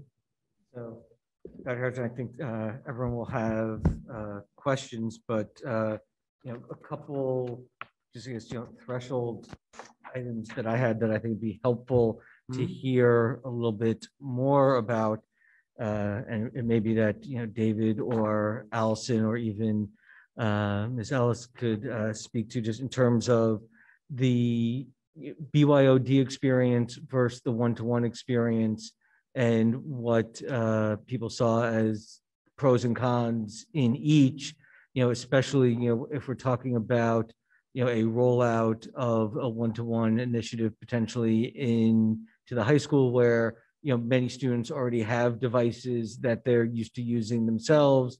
So I think it'd be helpful to hear, a little bit more, on that front. Sure, I'll be glad to provide some thinking and insight into what the recommendation would be. Typically in an environment where you've shifted to a one-to-one environment, you at the same time move away from a BYOD environment. And that's done for a number of reasons. One is through an instructional lens and looking to be able to deliver instruction that is going to put students in the same type of experience, and understanding that when you move from type of device to a different type of device, such as from a Chromebook to a PC to a Mac, you may have different types of user experience. So we want students to have common experiences, but equity also becomes something that really should be important to us. When we think about the types of experiences that we afford our students, when we think about good old-fashioned learning, all of our students receive the same textbook. And if we're thinking that the environment is going to support one-to-one computing that's going to benefit instruction, I think it's appropriate that we afford our students the same type of device. So that, when we think about the world of equity, we think about socioeconomic divides or priorities that may exist in different homes that may really be divergent, that we want to ensure that we don't have a student who's being looked at cross or teased because they're utilizing the school Chromebook versus someone that is using a Mac or a fancy PC or Surface device that their parents have been able to afford them. So we think that from an instructional standpoint, there's an equity component, but from a cultural standpoint, there is also an equity aspect that I have to be honest, that is very, very important to me as your superintendent of schools, especially in the light of all the diversity work that we're doing and seeking to provide equitable experiences for all of our students And socioeconomics plays a role here, but we also have to understand families place priorities on their spending on different things. And that may not be a priority or something that's acceptable in some homes. So we need to be mindful of that.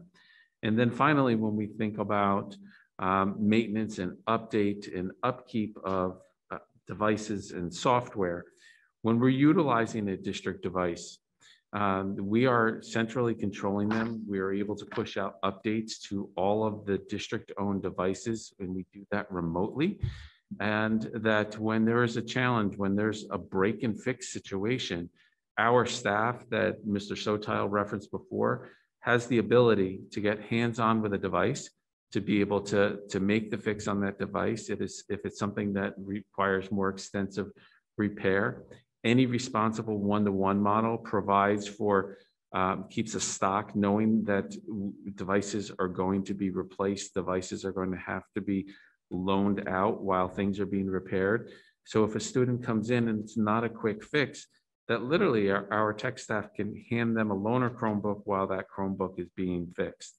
In a BYOD model, we're hands off when it comes to other people's devices.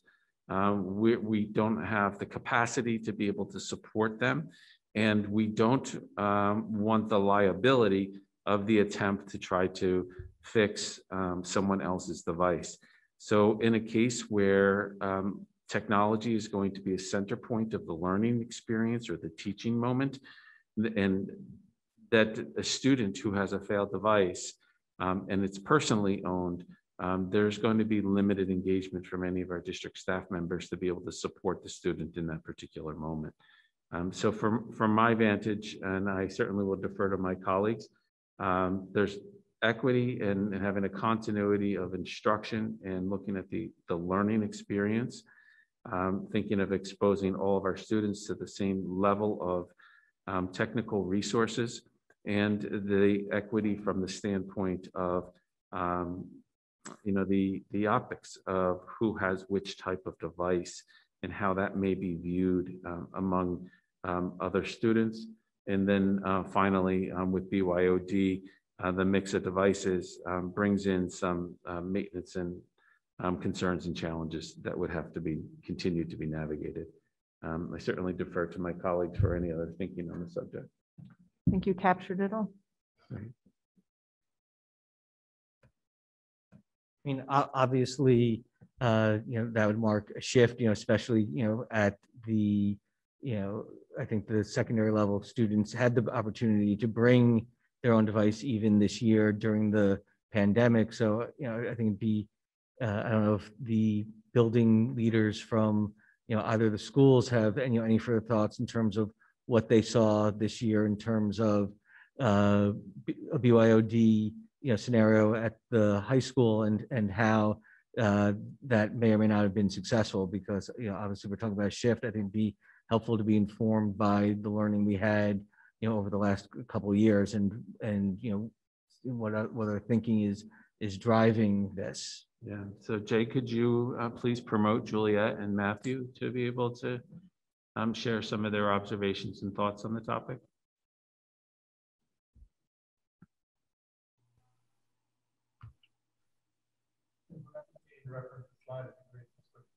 Yeah. Yeah, Jay, if you could stop sharing as well so we could see everybody in the grid, please. Thank you.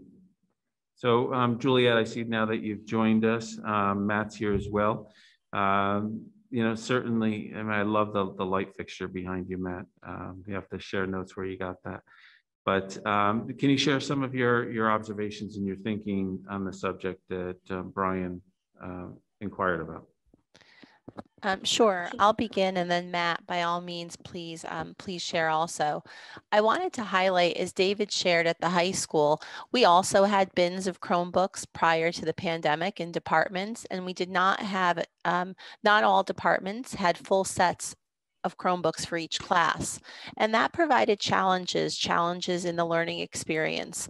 It's very powerful, and it's been very powerful for every student to have a device in their hands, as we were able to provide during the pandemic. Students who didn't have a device of their own received one from the district. As David had shared and as we observed during this pandemic, district provided devices maintain their connectivity as students travel throughout the building, not losing them as they go to the third floor of the science wing.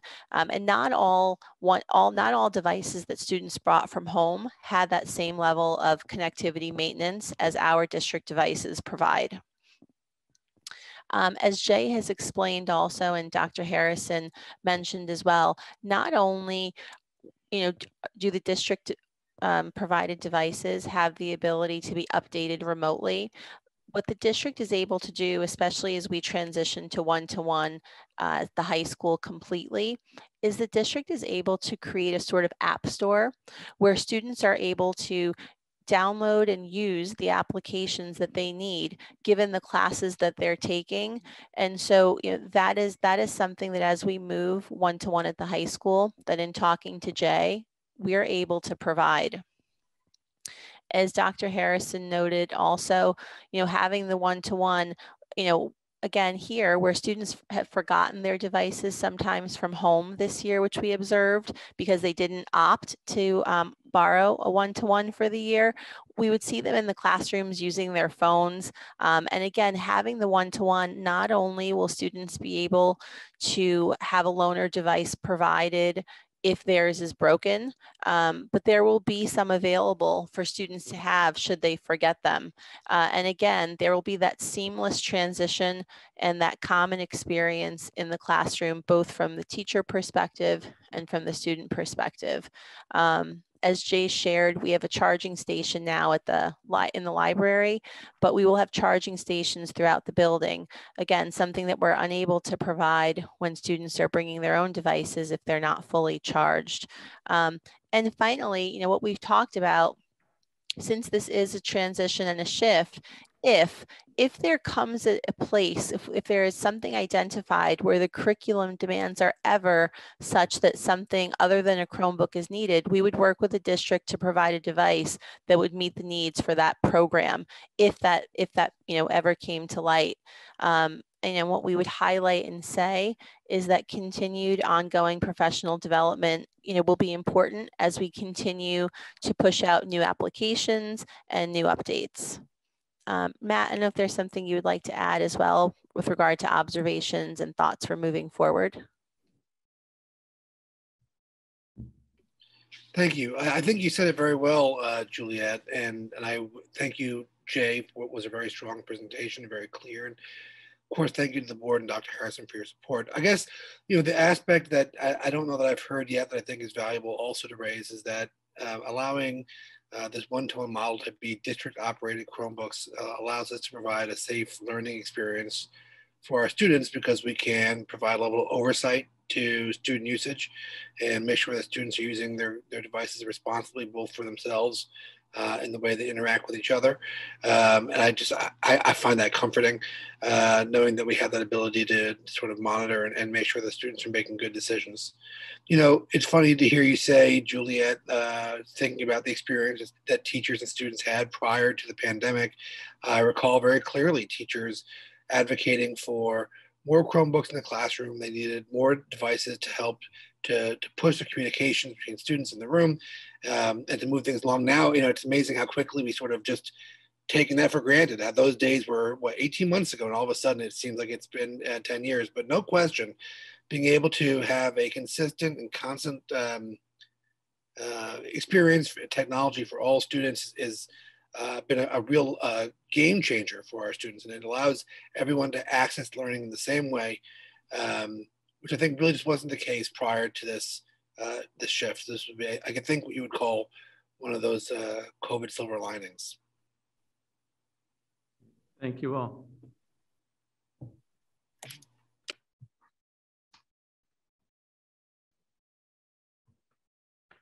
So I have a lot of questions written down, but I don't want to start monopolizing the time. So I'll pass the microphone over to the other trustees for their questions and then circle back at some point. So Dave? Sure. Thank you. I'm supposed to take this off when I ask questions. Can I speak, right? Can I? Am I allowed? Yeah. Okay. So thank you so much for a very comprehensive presentation. Very thoughtful, well put together. I have a couple of questions.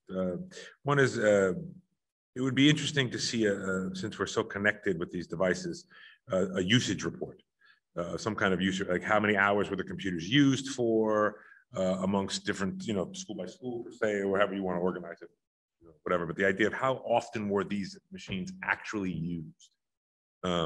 Second question was, I heard you say that you were moving to a new kind of tub.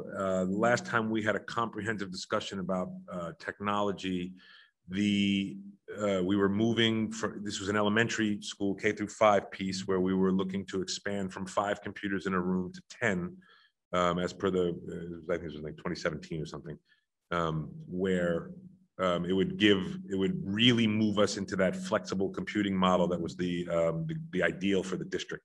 And I also, just in that same token, wanted to, I believe, at least help to clarify for myself and maybe some others in the room that when we say one-to-one, it seems, like we're moving to like everybody learning from a computer all the time. But I think the one-to-one piece is in reference to the flexible computing model, so that teachers have the ability to pull them out and use them in a one-to-one opportunity when they can.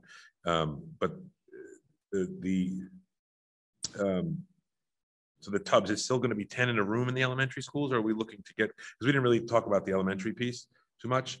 Is it going to be one-to-one in elementary as well in K-3 or 4 and 5? And if so, is that tub situation changing? So great.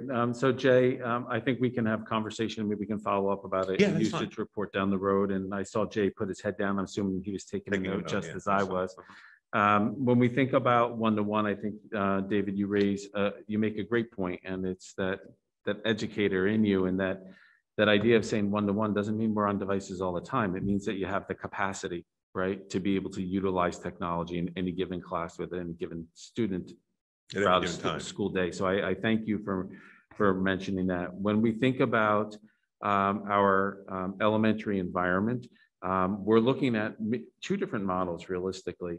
To have the capacity with the inventory that we have before us to be able to be one-to-one in a classroom, so that we would have enough devices that it would be able to be utilized if desired. When we're thinking about Main Street School, there's a reference on the slide, and Ms. Chapnick and teachers have some really creative ideas in thinking about not only supporting that transition to the middle school, but encouraging some deeper learning opportunities, utilizing resources that will be available through the school services, that there would be opportunities when students are engaged in longer range, deep learning projects that would have a technology component, the students would essentially be able to sign out a device one-to-one to support that learning experience. So we see it as one, increasing the use of the device to support learning specifically, but also serving as that transition to the middle school like we do in a lot of other areas. Jay, you can, I think, speak to the difference in the type of device, storage units that you're looking at, as opposed to the tub model that we had used in the past. Sure. So the model that I was referring to is something that we found because of how to store the devices was a concern. So with buckets, they were stored on the floor, and they were oftentimes put under a smart board, or they were wires across the room to be able to plug them in. So in order to prevent some of that concern, that was something we wanted to find a device that could actually be put up on a shelf. And so the model that we're looking for is actually also easy to unplug and replug as needed. Devices coming out of the bucket, quote unquote, was a lot harder to do so. And so for students at all age groups, it was an easier way to do that. And it's just a simple unplug and replug. Yeah.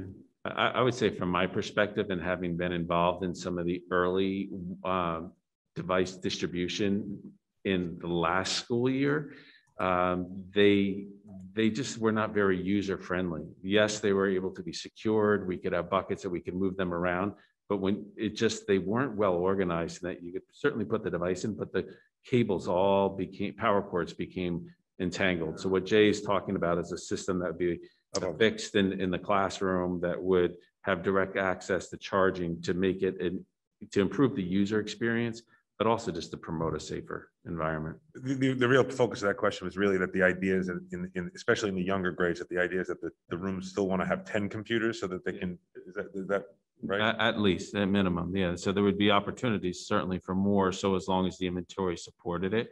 When we look at where we're headed, there's certainly, there's conversation about devices aging out, and we're going to assess that need and the usage as we move forward. Aren't saying that elementary kids are going to be utilizing them with the frequency that a middle school or high school students are. Right. Where possible, we're going to outfit classrooms for one-to-one, but recognizing that there's not going to necessarily be need. And as we have devices that begin to age out, we can redistribute them accordingly in the district. Cool. All right, so the third, I have two more, one more, I guess they're comments, thoughts, questions. You can take them however you take them.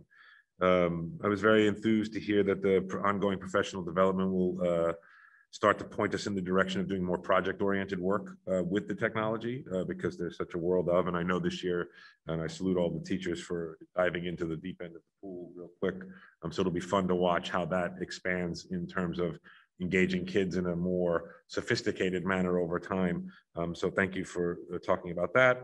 And then I guess the last piece is carrying those computers back and forth, as I know some students are doing now versus storing them in the school, et cetera, et cetera. Like I know right now, and I don't know if it's just a temporary thing, but at like Main Street School, for instance, I know kids going back and forth with computers all day long and not using it every day all the time and so forth. And so it made me think about, is there a store, can they leave them in school in a locker, or is there like a way that they don't have to transport these things all over the place?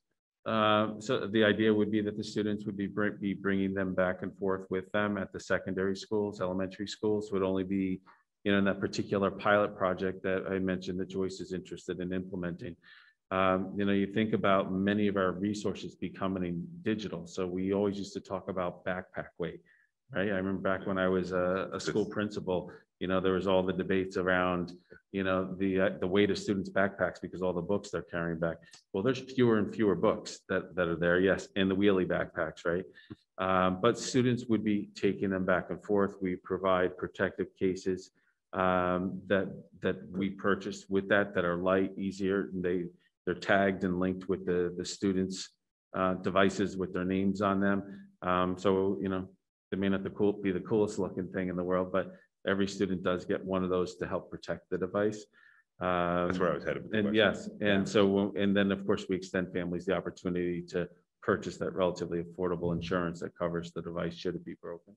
Coming from a dad who has a child who's a sophomore in high school in a one-to-one Chromebook school, he doesn't think twice about it. It goes in and out of his backpack every day, just like it's a notebook or a binder or a textbook. And, he simply plops it down on the kitchen table when he's doing his homework, and it's become an extension of the learning experience. Going back to my own beliefs about from equity and the like, certainly we have other devices in the house, but when it comes to the learning, 90% of the time he's doing his schoolwork is directly on the Chromebook. So I've seen it from a practical side as well as that theoretical pedagogical system that we're looking to employ here. Awesome. Super. Thank you. That's it for me. Thanks, David.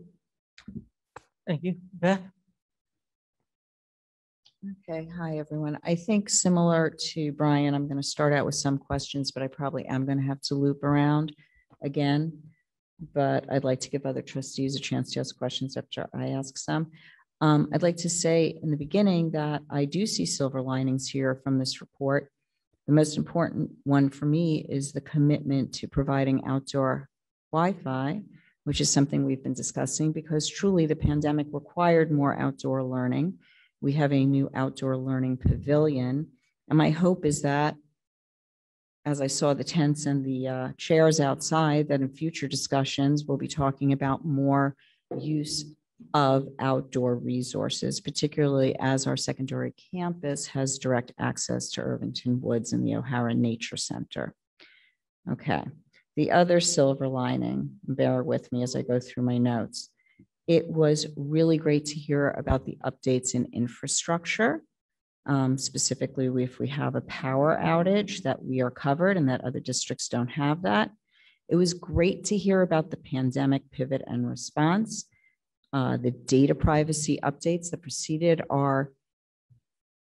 the pandemic seem to have continued to improve during the pandemic. And professional development that before the pandemic, we had problems contemplating how we were going to provide it, came about through this emergency status and our Wednesdays. But this is where I would like to make a distinction. I think there are lessons learned during a pandemic that will not necessarily be entirely applicable to a fully open school schedule. I'm not going to call it post-pandemic because we do not know what we're facing next year. However, from my perspective, and this is another wonderful thing about tonight's presentation from Allison Daly and David Sotile, when I look back at my notes from the past 2 years, in October of 2018, we had a very great report from our previous tech director about where we thought we were going. By the end of, by June of 2019, plans had been made for a one-to-one rollout. We go up to September 2019, we have the one-to-one rollout in the middle school. By December of 2019, Mr. Sotile had put out like a draft survey and gotten some information. I went back to look at notes that are reflected from that time. And he started to talk about time savings. And what I hear in the report tonight is the time savings are even greater than what was discussed in December 2019. Then we were only talking about time savings from when you go in and out of a classroom and get your devices. Now we're learning about time savings through assessment, through shared work, and things to this extent. With that being said, though, I still maintain, and this was my position in December of 2019, before the pandemic, that the original pilot program of one-to-one was designed to be put into Irvington Middle School. That's my recollection, and that's what I see to a great extent in many of the records from that time. Of course, that conversation was interrupted again by the ongoing pandemic, but now we're coming out of that time. So here are some questions I have when we talk about moving this forward to the high school. One question would be, among all the high school students, I don't know if these numbers are available, how many opted for Chromebooks and how many did not? Is that like even a number or a percentage that we have? Jay, it was approximately 60% of the high school students. That's correct. Okay, that's great. Now, in the information that we got tonight, I'm just going to run back some numbers. That's from page 9 of the presentation. In addition to Chromebooks, which we're discussing, because certainly those were distributed K through 12 to every student, we have 516 desktops, 55 laptops plus an additional 35 laptops and 70 iPads. I'm trying to understand how many of those devices are at the high school for instructional purposes.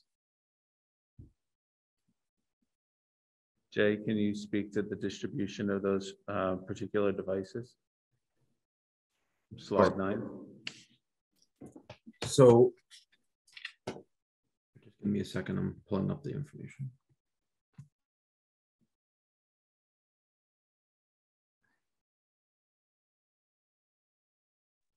In speaking of Chromebooks, I can tell you there's upwards of 200 Chromebooks that were associated to 9 through 12. Okay. So can you talk about, though, Jay, the distribution of laptops in the high school, laptops and or desktops in the high school? So when we think of desktops, many of them are in professional staff workspaces, library, and then also in the computer lab. But aside from those particular allocations, what is available at the secondary schools from a laptop standpoint? From a laptop standpoint, we have devices that are in our science department, which are used for our probes and our data analytics that are provided. We also have laptops that are used in our computer science programs, which are available to our PLTW departments as well. And Of then course- I would add that the photography lab, we have Macs that are utilized there, as well as computers that are utilized, as you said, in the STEM program with the architecture and engineering. Oh, okay. So the Chromebooks are used for a number of content areas, a number of applications, but they aren't able to do everything that needs to be done, as Chris and Jay have pointed out, for some of the more advanced science courses and art courses. Okay, so this is what I just want to suggest and ask about. You know, I would suspect that for ninth grade, based on, you know, what is considered to be next steps, that there's nothing in ninth grade that Chromebooks are insufficient for. Right. Would we agree? I would say that when we think holistically of our instruction, with the exception of specialty areas, when we think of students that are moving from English classes, social studies classes, with in their work that is happening in science classrooms, and I'm seeing it firsthand, that the Chromebooks are certainly beyond adequate. It's sufficient for the general work that is done in those classes. So I would say that I would extend that beyond ninth grade, Beth. But there's certain programs, courses, where there are applications, where there's particular software that is utilized that is PC based or Mac based, that is utilized. And in those particular cases, we provide for shared devices in the classroom space for our students to utilize. Right, and they're actually, so for art, I think it's in the classrooms and it's always there. Well, not art, I mean, yes, art, and also We'd say photography. in the It's art department. So there's, yes. So this is the only thing I want to ask, is any thought being given to using next year? You know, we have so many seminal things happening. Ms. Ellis is departing at some point. We have a new assistant superintendent of instruction and curricular, Ms. Duffy, coming in. We're going to be saying farewell to Mr. Samuelson. We're going to have a new assistant principal at some point, you know, to be identified coming in.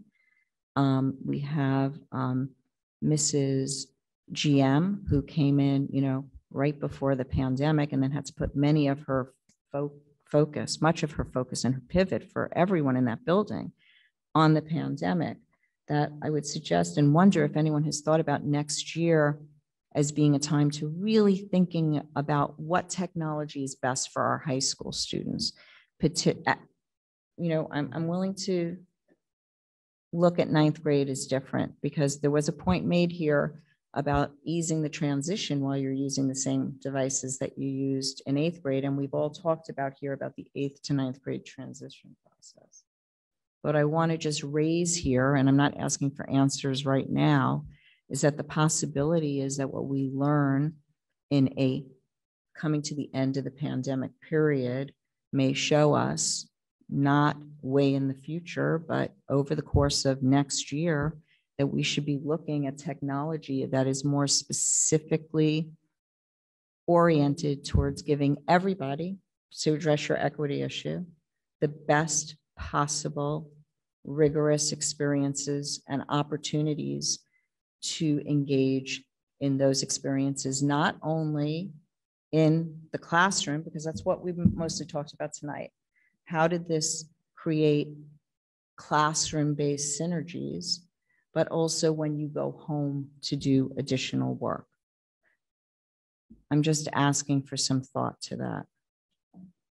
I also do want to build on what our friend David said, David Graber. This idea of carrying the items back and forth with the Chromebook. The Chromebook, I've discussed this with Mr. Stromwasser in the past. They weigh about 6 pounds. And when you look at your middle school students, you're talking about kids who in 8th grade could be as young as 12. And we know that adding weight to backpacks, the younger you are and what percentage that is of your weight is more directly impacted to health impacts. if it is possible, since the report tonight is mostly about using the Chromebooks in the classrooms, right, in the schools, to somehow set up a situation where the kids can keep them at the building. And I think I'd like to cede the floor to Michael. Actually, I just wanted to follow up on that to clarify.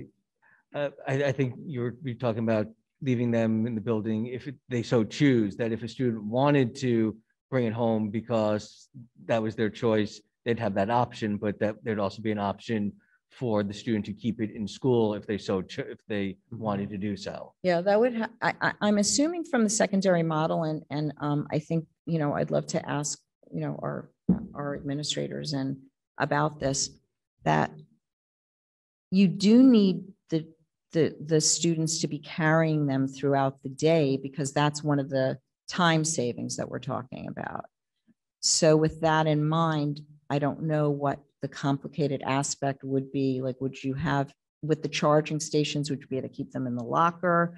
Would you put them into a locked charging station? I'm not really sure. I would say there would be some logistic impossibilities in that, and some liability issues. So, we certainly, want to be considered the concerns. I think the Chromebook, the weight of a Chromebook with a case is about 3 pounds rather than 6, is my recollection. But I think that back and forth, and the idea of, coming back in and the device being where it was left, the device being charged when you come in the next morning, poses some real management issues and concerns that would surface. And I would think, probably, David and Allison could speak to some of that from, just their own experience at the middle school, and, not having said that we've done that, but just projecting where the potential concerns would come in. I just don't know where and how that storage would happen, because we have such limited capacity for storage as it is today. Right. So I guess the charging stations take care of the charging, and possibly a locked locker would be safe enough if it's like 80% charged at the end of the day. Yeah, but I think the issue would be, I don't think we'd have the ability for a significant number of students to charge their devices, at once. I think, do we know how many charging stations we'd have, and how many I couldn't put a number on it, but what I would suggest is, let's step back and think about things from that policy level. And if you're of the mind that you want to be able to support the expansion of the program as has been recommended, then let's stay at that level. And then we can certainly turn to our administrators and come up with the necessary plans to be able to work with students and families to be able to support the needs that surface. And right, over next year, flexible absolutely. approaches. So let's kind of stay at that level, thinking, the experiences and resources we want for our kids. And then let's then where there's practical, the implementation piece, we'll sort that out, and we'll come up with some solid. That's very well said. Okay, I'm going to cede the floor to Mr. Hannah.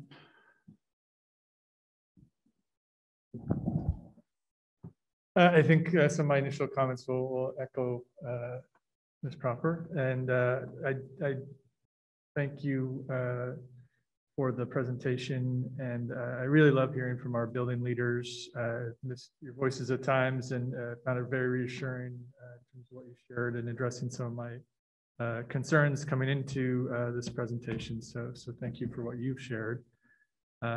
It's great to hear about a lot of the infrastructure improvements in terms of saturation, and the future of having it,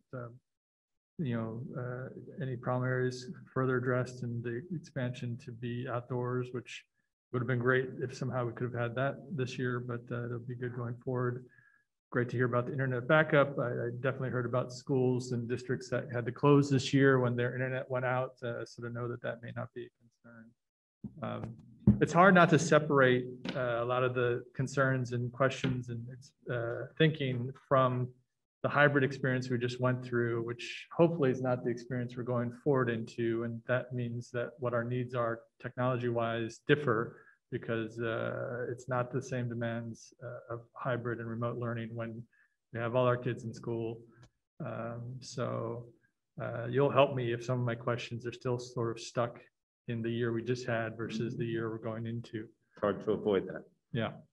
I'm especially, one of the things that, hearing from our building leaders and from our administrators in general with this presentation is around the professional learning and, the flexibility, the balance of, internal leaders and external trainers.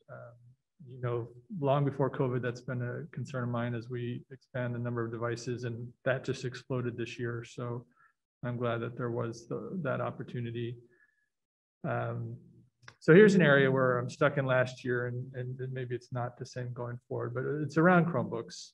I think in my field, and I think it's similar here, you create sort of your framework for why you're going to go forward with a certain approach, and that approach a couple of years ago was the introduction of Chromebooks. The introduction of Chromebooks is one-to-one in the middle school, and suddenly we just phenomenally expanded the number of Chromebooks we had. And I think my sense is we put them to a use that they were not adequate for. They're not strong.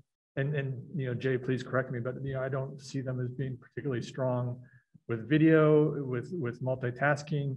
And anecdotally, I have not had positive feedback about them this year. So it's really made me reticent, but I recognize that the uses that we will have for them going forward are not the same going forward, perhaps not as demanding, perhaps they do return to being adequate with the lesser, more general educational purposes that we're thinking going forward. I'll stop there for a second. Yeah, I would say, Jay, I'll invite you to respond in a second, but I think you kind of hit the nail on the head. Like we went into this and thinking of the model of one-to-one in the middle school, anticipating expansion to the high school in time. And it was by no means thinking that we are going to be streaming video for 4 or 5 hours a day. It was for the use of collaboration around devices, the occasional Google Meet, which as we've seen over the last year and a half, how the whole Google Meet platform has done an about face and been expanded with all kinds of new tricks and bells and whistles. But it has been in and around that idea of collaboration, the idea of access to open source documents, accessing the internet and expanding the walls of the classroom. By no means was the Chromebook intended to be something that was going to be streaming video at all points in times, recognizing that there not only were there limitations there, we know that globally there were internet issues. We know that when a lot of kids had troubles at home with Chromebooks, when they would enter the school building, we were unable to replicate the challenges in the schools because it had something to do with the Wi-Fi differentials in the home environment and the bandwidth in the home versus what has been really touted as a much improved system here in our school. So very clearly, when we think of the day-to-day use, we believe that the Chromebook is certainly an adequate tool, an instructional tool that will benefit our kids. But again, there are those courses, as I referenced before, that require higher level computing, specific programs or software that only work on certain types of devices that would not be able to support this need. Jay, any other thoughts related to the adequacy or appropriateness of a Chromebook? No, I would just add that really what Google has done in recognition of this is to improve their platforms so that these devices can handle more of the typical tasks that we saw. Prior to this, there was not a need for as much multitasking or large or long video conferencing. And essentially, those are the things that Google has now said, this device should have been able to do that, and here's what we're going to do. They've lightened the applications, they've rebranded and reconfigured and retooled the environment so that they do function at lower levels of latency and issues that may be in lower Wi-Fi. They've even added offline access that wasn't previously available. So I think that in recognition of what Google has done and the way that we were thinking about these devices pre-pandemic, I do believe that this is something that we can support. And to Dr. Harrison's point, and part of the budget process was to replace some of those model computers that are specific to those departments. For example, photo lab that will be replaced, the PLTW laptops and desktops that will be replaced that will support those organizations and needs. And so really, I think that we are going to see a new use case for what the Chromebook could be used in the future. I wouldn't, again, when Beth said before post-pandemic, I agree. I don't know if we're post, but wherever that future may be. And I believe that that's something that these devices can definitely handle. So Jay, a point of clarity, we've talked a lot about the professional development that we've afforded our faculty and staff over the past year and a half with respect to technology in general, Chromebooks, the various applications that are out there. But essentially, we've prepared our faculty and staff, and then indirectly our students, to become proficient in Chromebook computing 1.0. But when we step back, there's like a whole nother realm of Chromebooking, shall we say, if that can be a verb, there are super capacities or expanded capacities and potential that exist within a Chromebook that we're only going to begin to tap into because we haven't even begun to focus on that level. So when we think about limitations, there's more potential in this affordable $250 to $300 device. And Jay, I don't know if you want to speak to some of that capacity there. Sure. So again, in light of what Google and the ed tech world really saw was the need for screencasting. And Google actually built it into the latest operating system. And as long as the device is within the expiration date that Google has determined, all devices actually get that ability. And that's something that was not available or even thought about as a need before. So pushable into older devices? I'm sorry, say it again. Did you say it was pushable into older devices? I missed that. Yes, it goes up to as long as the device can reach version 90. That's what Google has actually allowed for basically any device to be able to support it. Touch devices are now capable of doing even more capacitive and detailed work that mimic what an iPad can do. And so Google is realizing that these are, again, those are $250, $300 devices that can now be used to challenge, the bigger technologies out there. And I think that, again, we don't know what the potential is until we can face what Google is giving us. I mean, Google is giving us more opportunity. They're listening to the feedback of all educators. And, I think that was evidenced as to what Google Meet looked like, before and what Google Meet looks like right now, So here's the question though, here's the question, because I use plenty of technology and your Chromebooks are on a lesser scale, right? I mean, that's a fact. 3 years ago or 4 years ago, we talked about Macs versus Chromebooks. I remember I brought it up, and I think, Michael, you actually looked at me and said, that's not a good, affordable idea, right? So we want those computers, but it's not affordable. We can't afford to buy Macs for everybody, and as we're expanding this piece. Times change though. Yeah, correct. But how do we then, based on what you're saying, Jason, right? And I want to believe in that future of computing and that push model and all that stuff. But there's a growing. I don't sit there because I feel personally that going forward after the pandemic, we're not streaming 5 hours of video, and it's really going to get back to that concept that the principals were talking about, which is that feedback cycle and that really good sort of ground level work that moves education forward, right?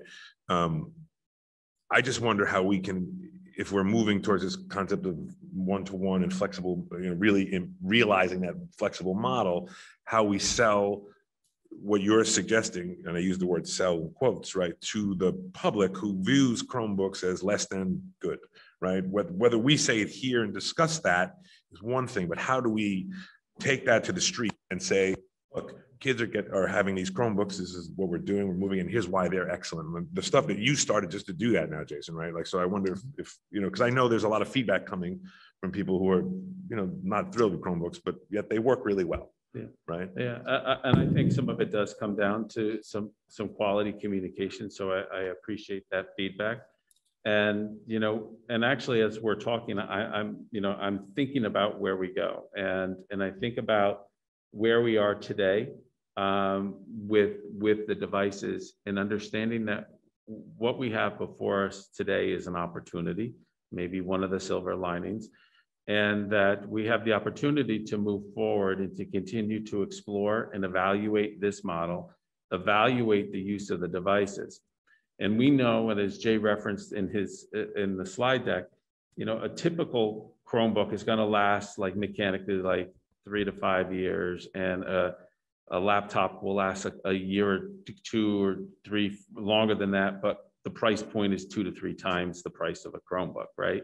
So when we step back and we think about where we are, we have investment in the life of these devices. We have a number of devices that, as of now, say that the end of that user life with Google, mechanically, so to speak, the device could still work beyond that. But what happens is Google stops supporting it. And then when Google stops supporting it, you don't get all the updates. And then from our perspective as a school, you don't worry about necessarily it breaking, but what you worry about is not getting the updated security patches. So you have once the device leaves our schools, you worry about the security levels outside of the school environment. In the school environment, I think we feel pretty secure. So when we start to think about devices starting to phase out over the next year or two, what we have here is the opportunity to consider, well, if we are liking how the one-to-one model is going, do we continue to evaluate the benefits of the Chromebook? Do we look to pilot other opportunities with different types of devices, whether a PC device, a Mac device? And in doing so, well, how do you manage that? How do you support it? How do you pay for it? So we could start to tier those opportunities and see where our priorities lay. Right now, I would say, and clearly, I'm enthusiastic about expanding the Chromebook experience to our high schoolers. When I get into the dollars and cents of what that investment would look like in a MacBook, and being one who loves a MacBook, I start to think we could spend money in maybe better ways than that, or in different ways that would have greater impacts on kids.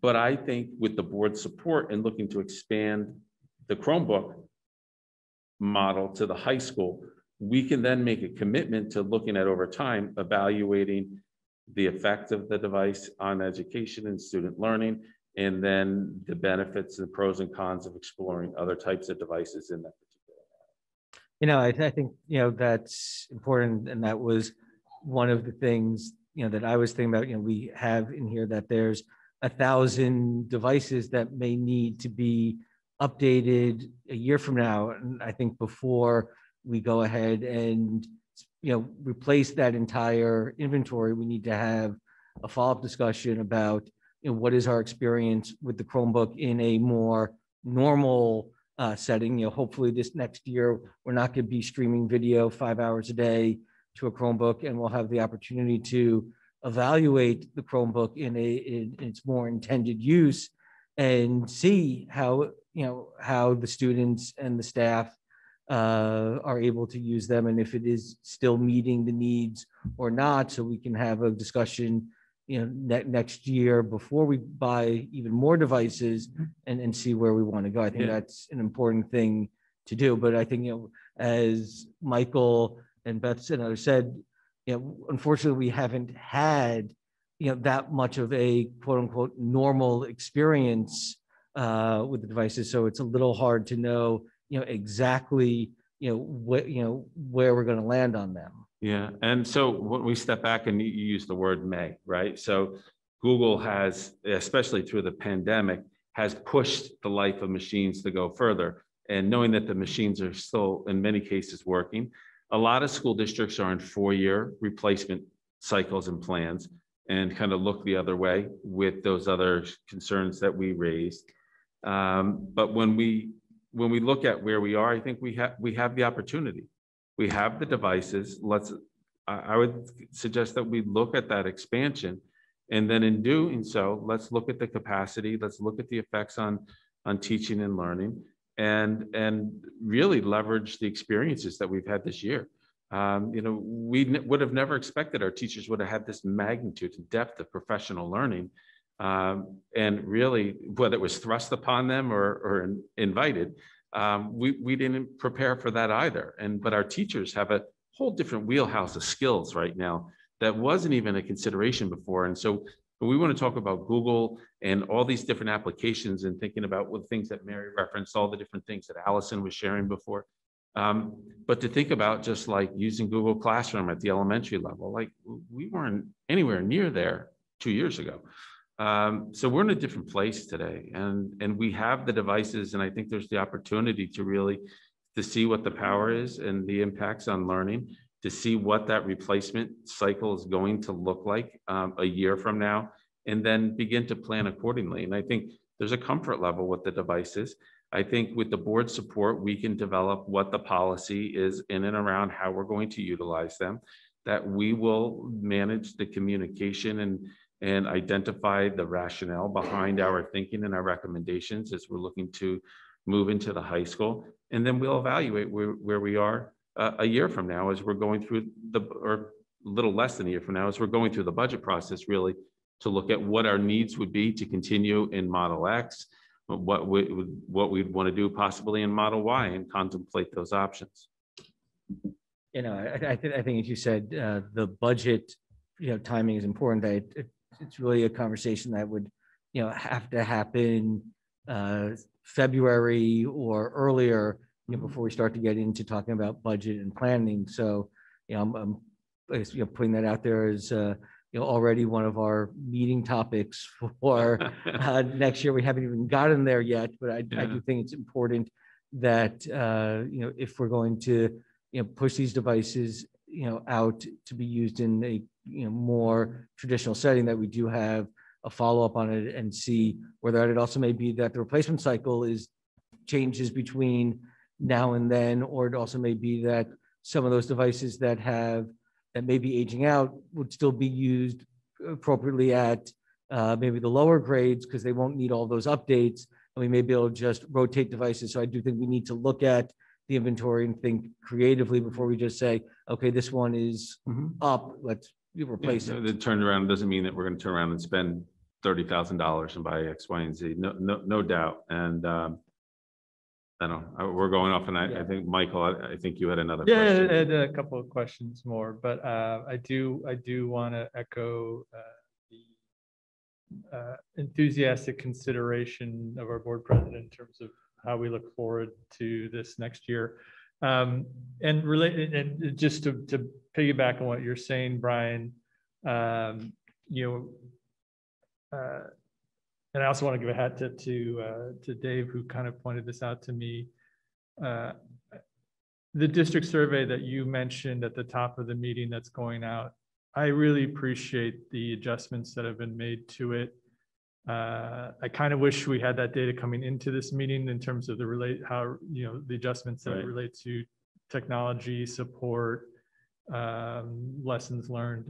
But that being said, I think we find ourselves that you have an opportunity. I won't be here as a part of this conversation, except as a community member, next year with the new personnel, with this sort of adjustment between this year and next year, the devices that we bought for this past year and will have for next year, to assess. So I hope you take the information that I hope people will broadly and considerately give with this current survey. And I know in the past, we've tried to get the survey out more in that January, February cycle. So hopefully it can even help, if as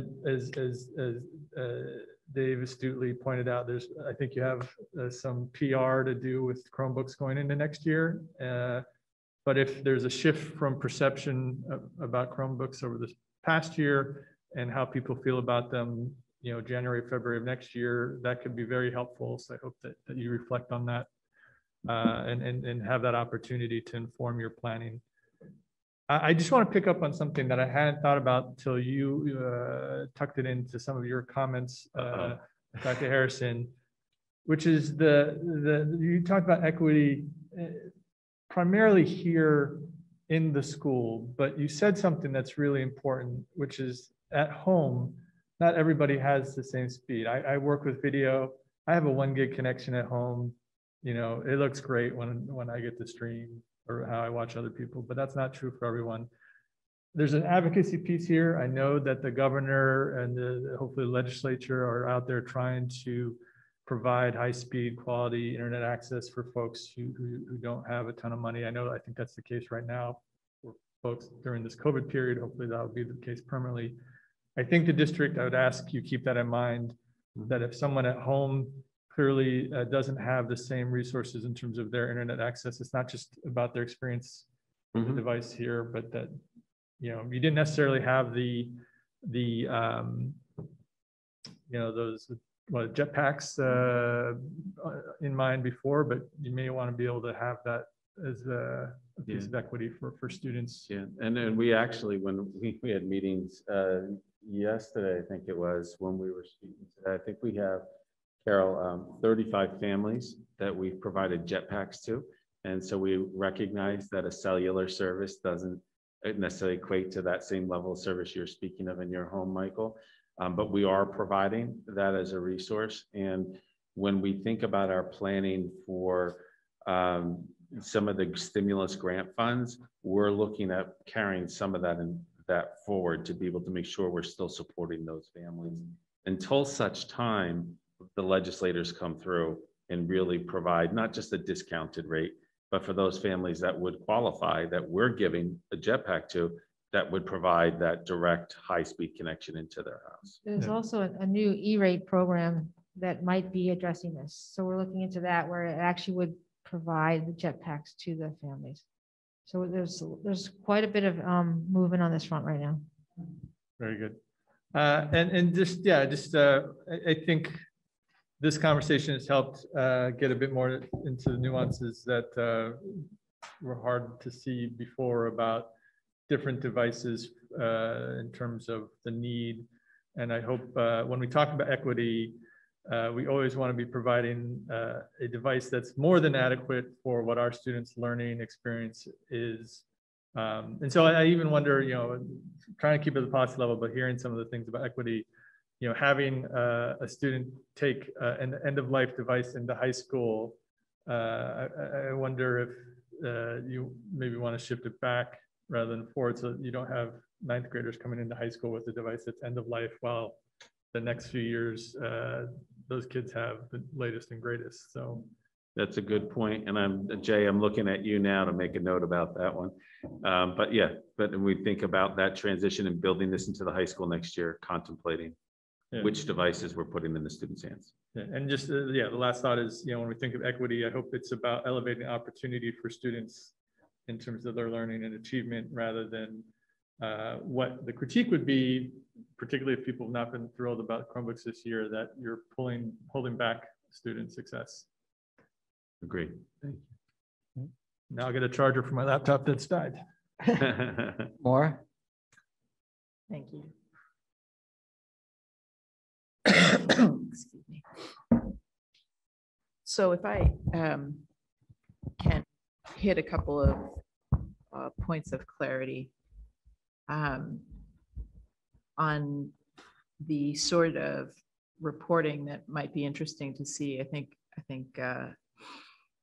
Graber talked about an understanding of what the time or the sort of tasks were in total that students were working on in different schools. I think that would be very interesting to hear about it from a quantitative standpoint. This is probably the most quantitative. I mean, we talked about how it can push learning forward to be able to look at this sort of ongoing formative assessment, of the term. But as well, I think there's a lot of opportunity for quantitative measurement of what's happening with technology in the schools. And I hope that future reporting will take the opportunity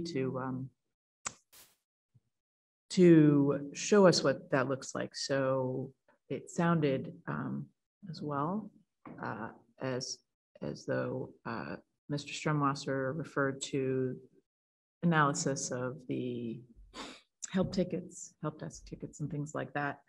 And Mr. Hanna had mentioned that this year has certainly been an exception to the experience that we hope to have. But I guess I'd be interested in also knowing whether or not analysis of help desk tickets lets us see if, so for example, the wireless coverage is, so are we confirming its robustness? Is that how we're doing that? Is that how we're knowing now that we're nearly at 100% or at 100%? I'm not sure if I fully understand the question. So what sort of information, I guess, is gleaned from the help desk tickets would be another way of asking Yeah. it? Oh, yeah. Yeah. So that's data that we are analyzing on a regular basis. So we look at it for the type of issue it is. So it's a connectivity, it's a break fix issue, something specific to the device. They can be, password account type access issues. So they actually differentiate all the different data to evaluate that and look at the trend over that period of time. And so what's been interesting to follow the data, we've seen the improvements in our Wi-Fi throughout the course of the year. So the connectivity issues have dropped off. But then when we had more kids coming back to campus, we had different types of issues happening. So as the whole experience has changed, there's been like ebbs and flows in the data. But I'm sure that Jay could work with the other IT colleagues to be able to kind of work that out, to be able to see what those trends have been. And I know we have regular meetings where we do review that with them on a district level. And I also wondered, because I think families were able to see where not just Google products, but other apps didn't seem to be able to handle the volume. Oh my gosh. And I would say, just for the record related to that, there's updates that come out every day, whether it's from vendors or it's from the Lower Hudson Regional Information Center, the tech branch arm of BOCES, where we acquire lots of these services through, where there's just notices about the applications themselves having tech problems that are then affecting schools. So they push that information out to us, and it happens with such frequency that parents and students would go ballistic if we kept pushing them out, sending them out to them. But Jay probably sends 2 or 3 of those out a day district-wide to staff, identifying and giving updates on what's happening from a vendor standpoint, not anything having to do with the Irvington infrastructure. Exactly. That's the point that I was trying to underline. That certainly, even when some of the apps I know are clearly doing a great job and they're being adopted in the classroom, I guess I'm wondering, are we looking at just the way that this enormous uptake of usage in the apps is going to impact the in-school experience now that kids are back in school? So is using, I mean, I can't off the top of my head think of which one any of my kids are using at any given time, but do we have sort of like a base level, this is the performance that we're satisfied with, or else we change apps, or we try and just not use technology for this? Yeah. What are sort of the performance issues in classrooms? Jay's facilitating a survey right now of all faculty and staff, looking at the apps that are preferred, the apps that we're going to continue to invest in or subscribe to, and all those types of issues go into the determination as to what we're going to use moving forward. So we are getting that level of feedback from staff right now, maybe not to the specificity of saying, the number of outages with this or that, but the benefit of using this in your classroom. So we're going to have to look at that cost benefit analysis, some of the disruptions or whatever outweighing the pros or the cons of utilizing it. So we are collecting data related to that. That's informing where we're going forward with software and applications. But that's very much a part of our process this year. Thank you. Thank you for explaining. I Also wanted to bring back some questions to the elementary school. And I think generally parents would be happy to know that there's a balance, which is coming back into the elementary experience with devices obviously becoming a greater portion of the kids' experience as they are becoming prepared for middle school. They're learning in ways that also are appropriate, you know, to and for their sensory needs. I think that from what I hear, there are opportunities in both directions. There are children who are able to learn better, for example, with the use of certain technology assistance and tools, but at the same time, there are going to be other kids whose learning is, so for example, hindered by the fact that they no longer have a textbook that they can page through. So I'm interested in asking this question, maybe not for this particular meeting, but I want it to be one that is publicly asked, which is related to the greater sophistication, I think, that Mr. Graber referred to of the way that the technology tools are used, and also measuring whether or not these questions that families may have about, is my child really memorizing as well, doing drills, typing versus writing for math, or writing, taking notes versus just typing, right? I mean, these are bigger questions that I don't feel like the pandemic was a great place to answer them. No, you're right. And I think they're still in the families' minds, particularly at the youngest ages. Yeah, with our youngest kids, I totally agree. And then what I come back to with that one middle school slide, that, you know, you could see a student looking at a resource on the Chromebook, yet there she was with pencil and paper doing the physical work, right? So I am one that is as much as I always seem to have a device in front of me, when I sit down and read something, whether it's a book, it's an article, I know just my own style. I want to read it on paper. I want to mark it. I want to write on it. And so that's just how my mind works. And we also know that when we think about college and career readiness, that experience when our children are going from high school to university or high school into career looks and feels very different than when we're thinking about our students progressing from Dow's Lane to Main Street School. So when we're thinking about that level of readiness, maybe that focus definitely needs to be at the higher end of the grade spectrum. And we need to make sure that we still have those other experiences for our students. Or maybe there needs to be flexibility within all of the grades, because I would only, and this is really a question maybe for a future presentation or future work, which would be done with the ASI. So I would also say that I'm really interested in how kids might work really well through the semester with Pear Deck, but then when they're being asked to study at the end of the semester and they need to go back in and they don't have a book. Yeah.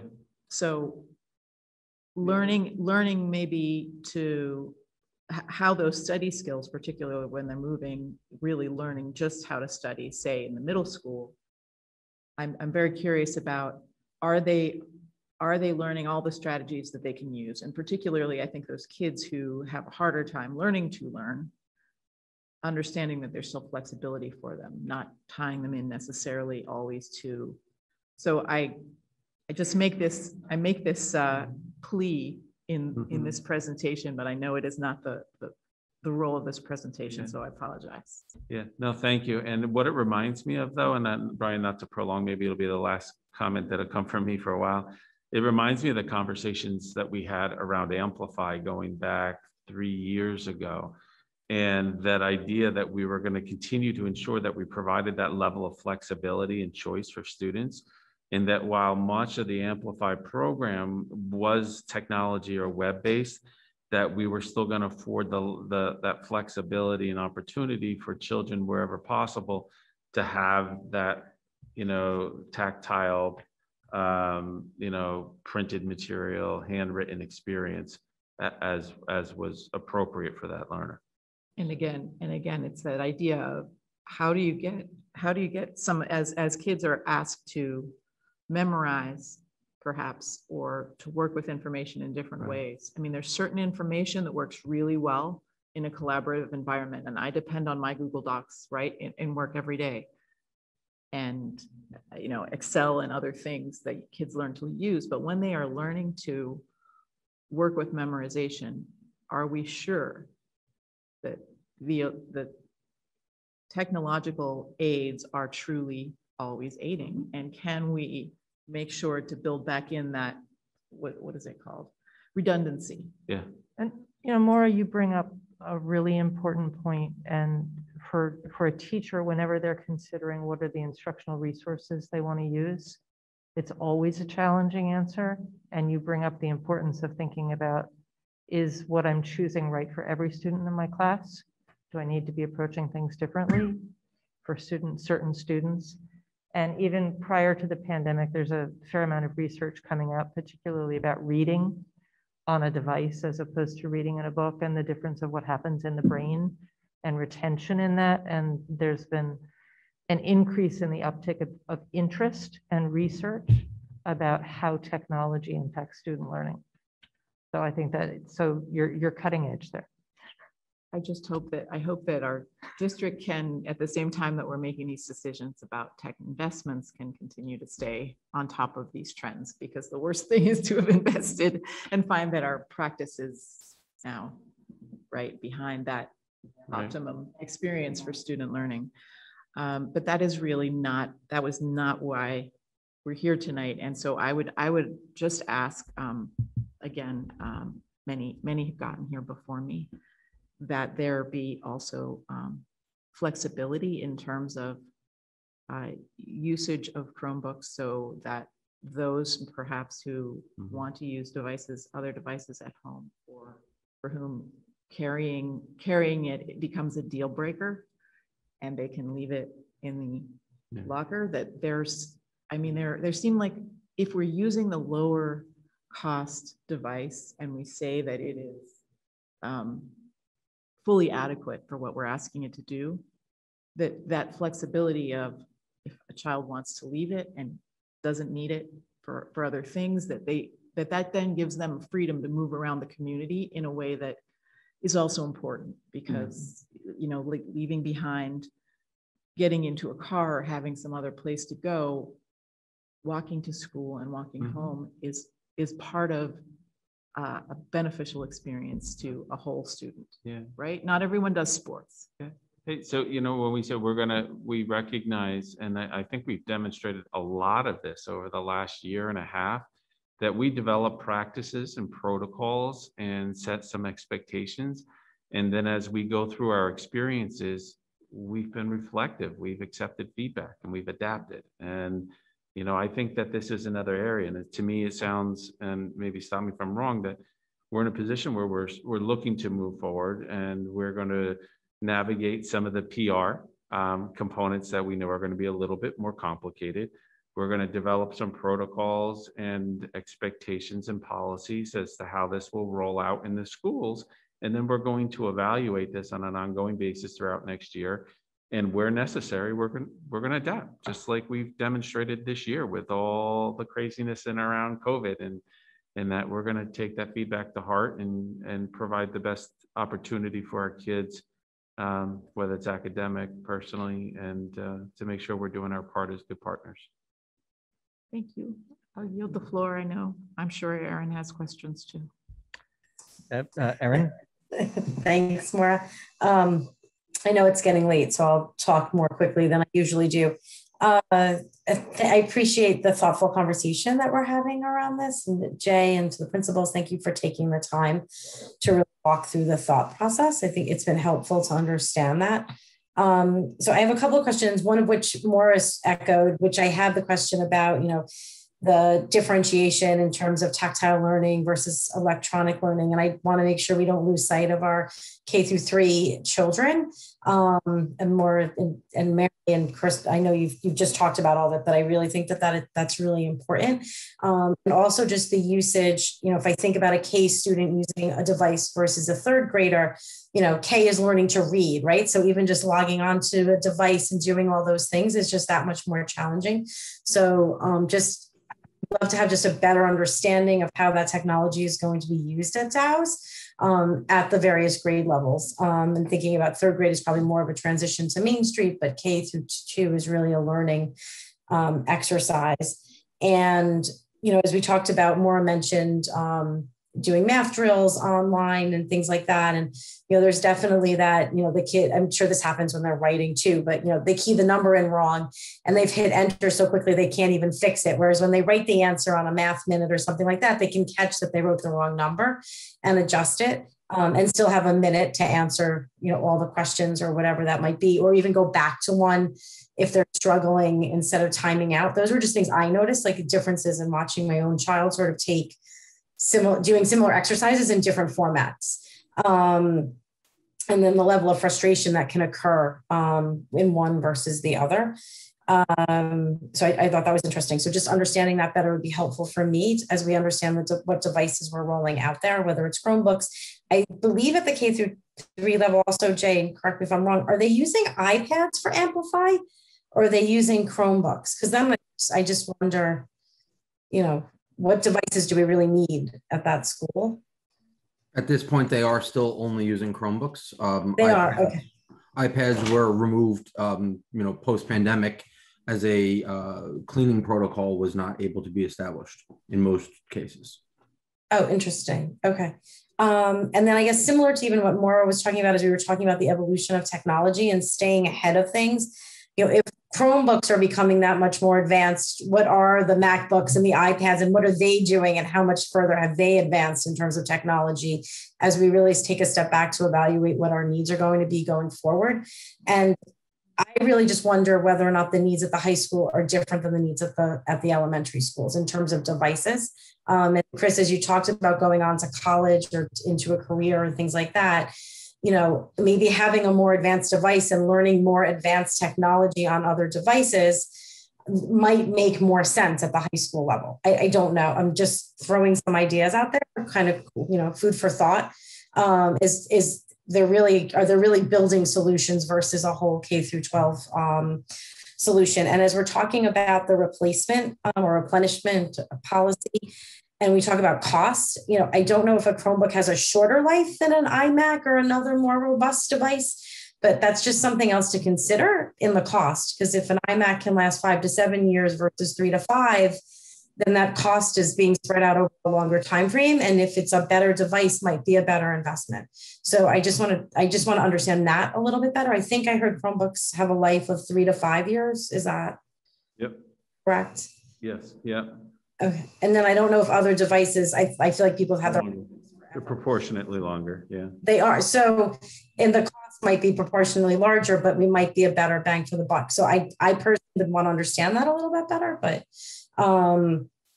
especially as it relates to the high school. The other thing is, Chris, I think as it relates to equity and being in that classroom, everyone having the same device is definitely where we need to be. I think, though, it's hard to enforce that when kids go home that they actually use just that device. We can't mandate it, right? So does it make more sense to really identify who has the need to take them home and not have kids schlepping things back and forth because that's what they're supposed to do and then they don't actually use it anyway? And I think that was true at many grade levels. I already had devices. And I think because last spring, the pandemic happened, I know families I know we personally wound up buying a device last spring because the device we had, which was, 15 years old, just decided not to work. And it was a luxury. There's no doubt about it. But we made the investment not knowing that there would be this one-to-one opportunity in the fall. And I'm sure there's other families that have done that as well. By no means did we buy something expensive. So I just want to think about that too with equity. Do the kids really have to take them home, or can we really identify who needs to take them home and the rest can stay in the buildings and be accessible to kids in the building? they don't bring their own, but the one-to-one is available, as Dave had pointed out. Sorry. Oh, and then one other thing, sorry. As far as parental involvement or other stakeholder involvement, I think, and Jay, you touched on this when you talked about the tech committees that were in place by building. I don't know if this is a conversation in terms of devices. I don't recall seeing that on the slide, but I think it might be helpful to talk about devices in those meetings as well, especially if there's parental constituents involved. Just to get their feedback of how kids are using the devices at the different building levels. Just sitting on the survey committee meeting, whatever day that was, this week or last week, was, I thought, very helpful. Like, parents had really interesting perspectives on what we were talking about, that sometimes even as board members, although we're parents too, we kind of forget. So I think that, having parental discussions around this or stakeholder discussions around it, I think would be helpful.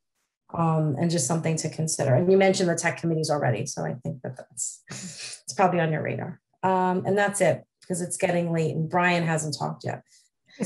Referring to everybody else. So, I did have my questions initially. Thanks, Aaron. I do just want to pick up on something when we're talking about life cycle, because I think something that has been mentioned. A device that may last, say a MacBook lasts 6 years versus a Chromebook, 3 or 4 years. You also have to think that if a student's been given a MacBook in 9th grade and now they leave, that device has 2 years left, are we then giving some students devices that are end of life versus giving other students devices that are newer? So I also think we need to be looking at, when we're looking at life cycle, looking at who's being given the device and for how long do we want them to be using that device, so that there's some alignment in that, kids are getting, devices that are of a similar. I think by way of policy, and that's why I've been trying to redirect you tonight, that I think trustees' children get all the old devices. That's fine. But no, a lot of thought has to go into that exactly. process.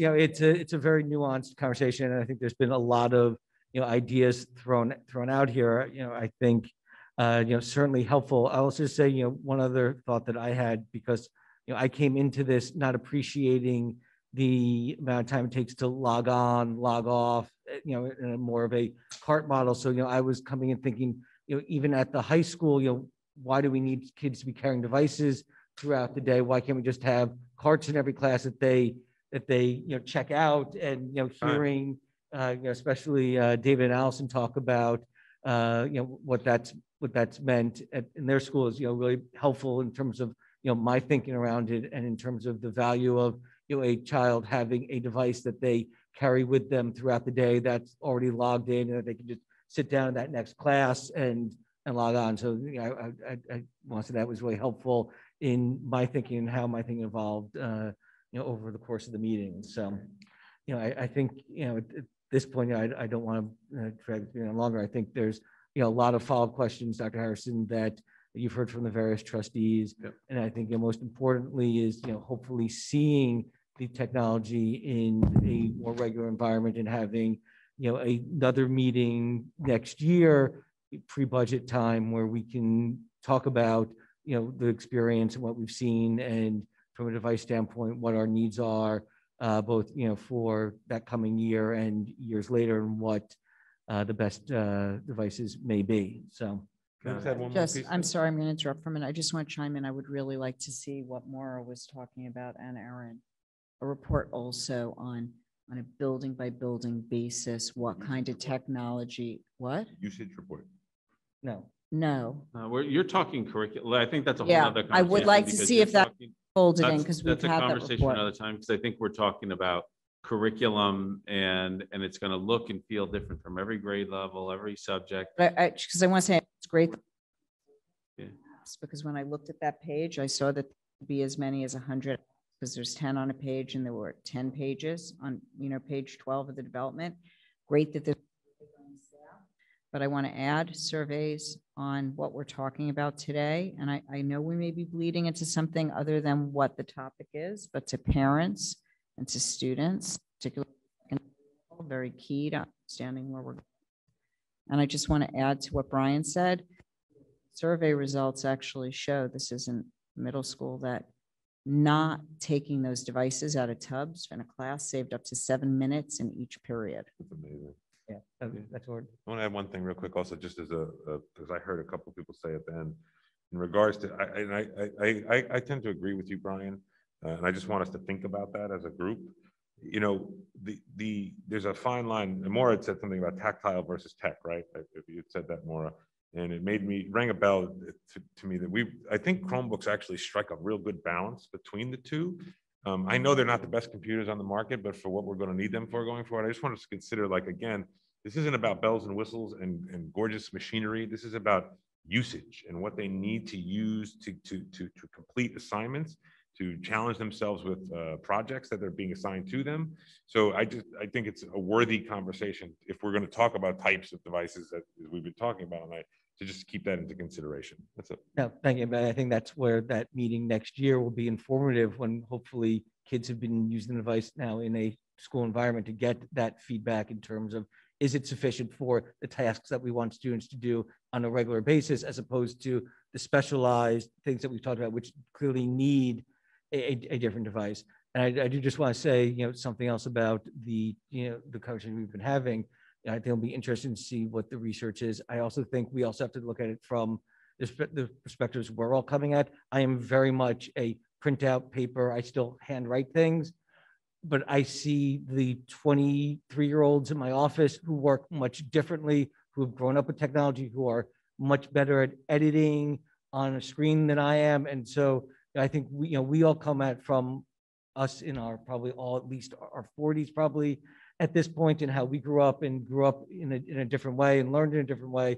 And our modalities may not be the same as kids. And I think that's really where we need Dr. Harrison. It won't be Miss Ellis, it'll be Miss Duffy and the others to really lead and help guide that work in terms of where technology is appropriate and what are the best uses. So Brian, if I may, I'm thinking of a sports program that I watch, and a news program that I listen to. And at the end of the program, they always go back and they fact check and correct things that they stated that were wrong throughout the night. So I'm going to go back and fact check. So 3 things that have surfaced throughout the night that I do want to either correct or clarify. Coming back to Beth with a question about the weight of a Chromebook. The weight of the device itself is 3 pounds, but by the time you add the weight of the case, that's another pound. The weight of the charger, which is another pound, you're 1.5 pounds, you're pushing that 7 pound limit. When we're talking about the number or the percentage of devices being utilized at the high school, consistently throughout the year, we were looking at 40%, but now that we're in testing period, that number has increased. So that's where I drew the higher number from. And then when talking about the redundancy that we've built in Irvington that doesn't exist elsewhere, I just want to clarify that we're talking about redundancy of internet service, not redundancy of electrical service. So if we have 2 different pipes essentially coming into the district, 2 different internet services we subscribe to, and we split the service across the campus. So if one of the providers goes down, which we know happens, we can flip all the service to the other one, keep everybody up, albeit slower, but everybody's still up. So we have essentially 2 pipes feeding the district, and we control the volume between them.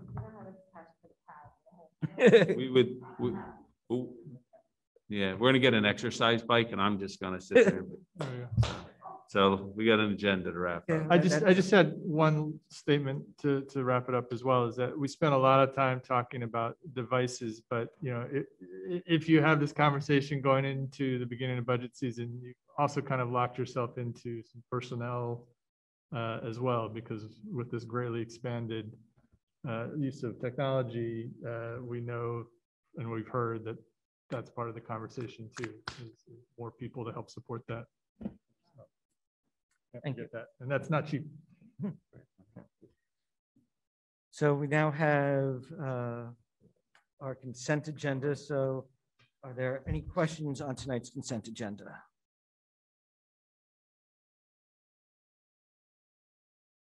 Hearing none, is there a motion to approve tonight's consent agenda? All in favor? Aye. Aye. So just to make some quick notes that, you know, we have a lot of routine business and some related to athletics and, you know, mergers that we have for a couple of our teams.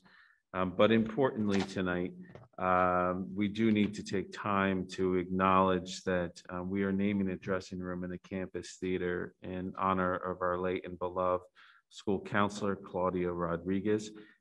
We look forward to having a small ceremony where we put a nice plaque on the space and name it officially in the honor of Claudia. We also want to thank our partners at the PTSA and the IEF for funding many grants, some of which are being implemented within this year and others that are going to be for the upcoming school year. And we also have a donation to one of our scholarship funds, Zachary Kamen Fund. So we certainly extend our thanks to Mr. Kamen for that support. Thank you, Dr. Harrison. We'll move on to our now second community comment period. So if there's anyone who wants to make a comment, put your name and address in the Q&A feature in Zoom and you'll be recognized. I do also, while we're waiting, I should have done this earlier, so my apologies, but I do want to thank all of the administrators who joined us this evening and for their feedback. I know we went late into the evening, but certainly appreciated for the board to hear your lens into the issue, and we really do appreciate and value the feedback. So thank you for that. Thank you.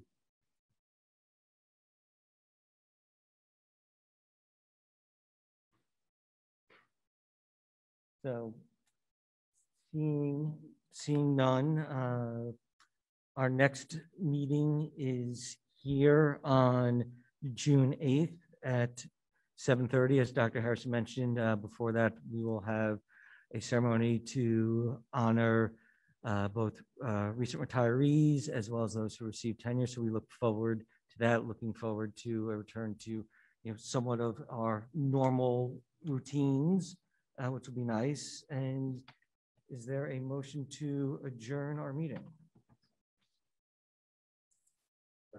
All in favor? Aye. Thank you. Good night, everyone. Have a good night.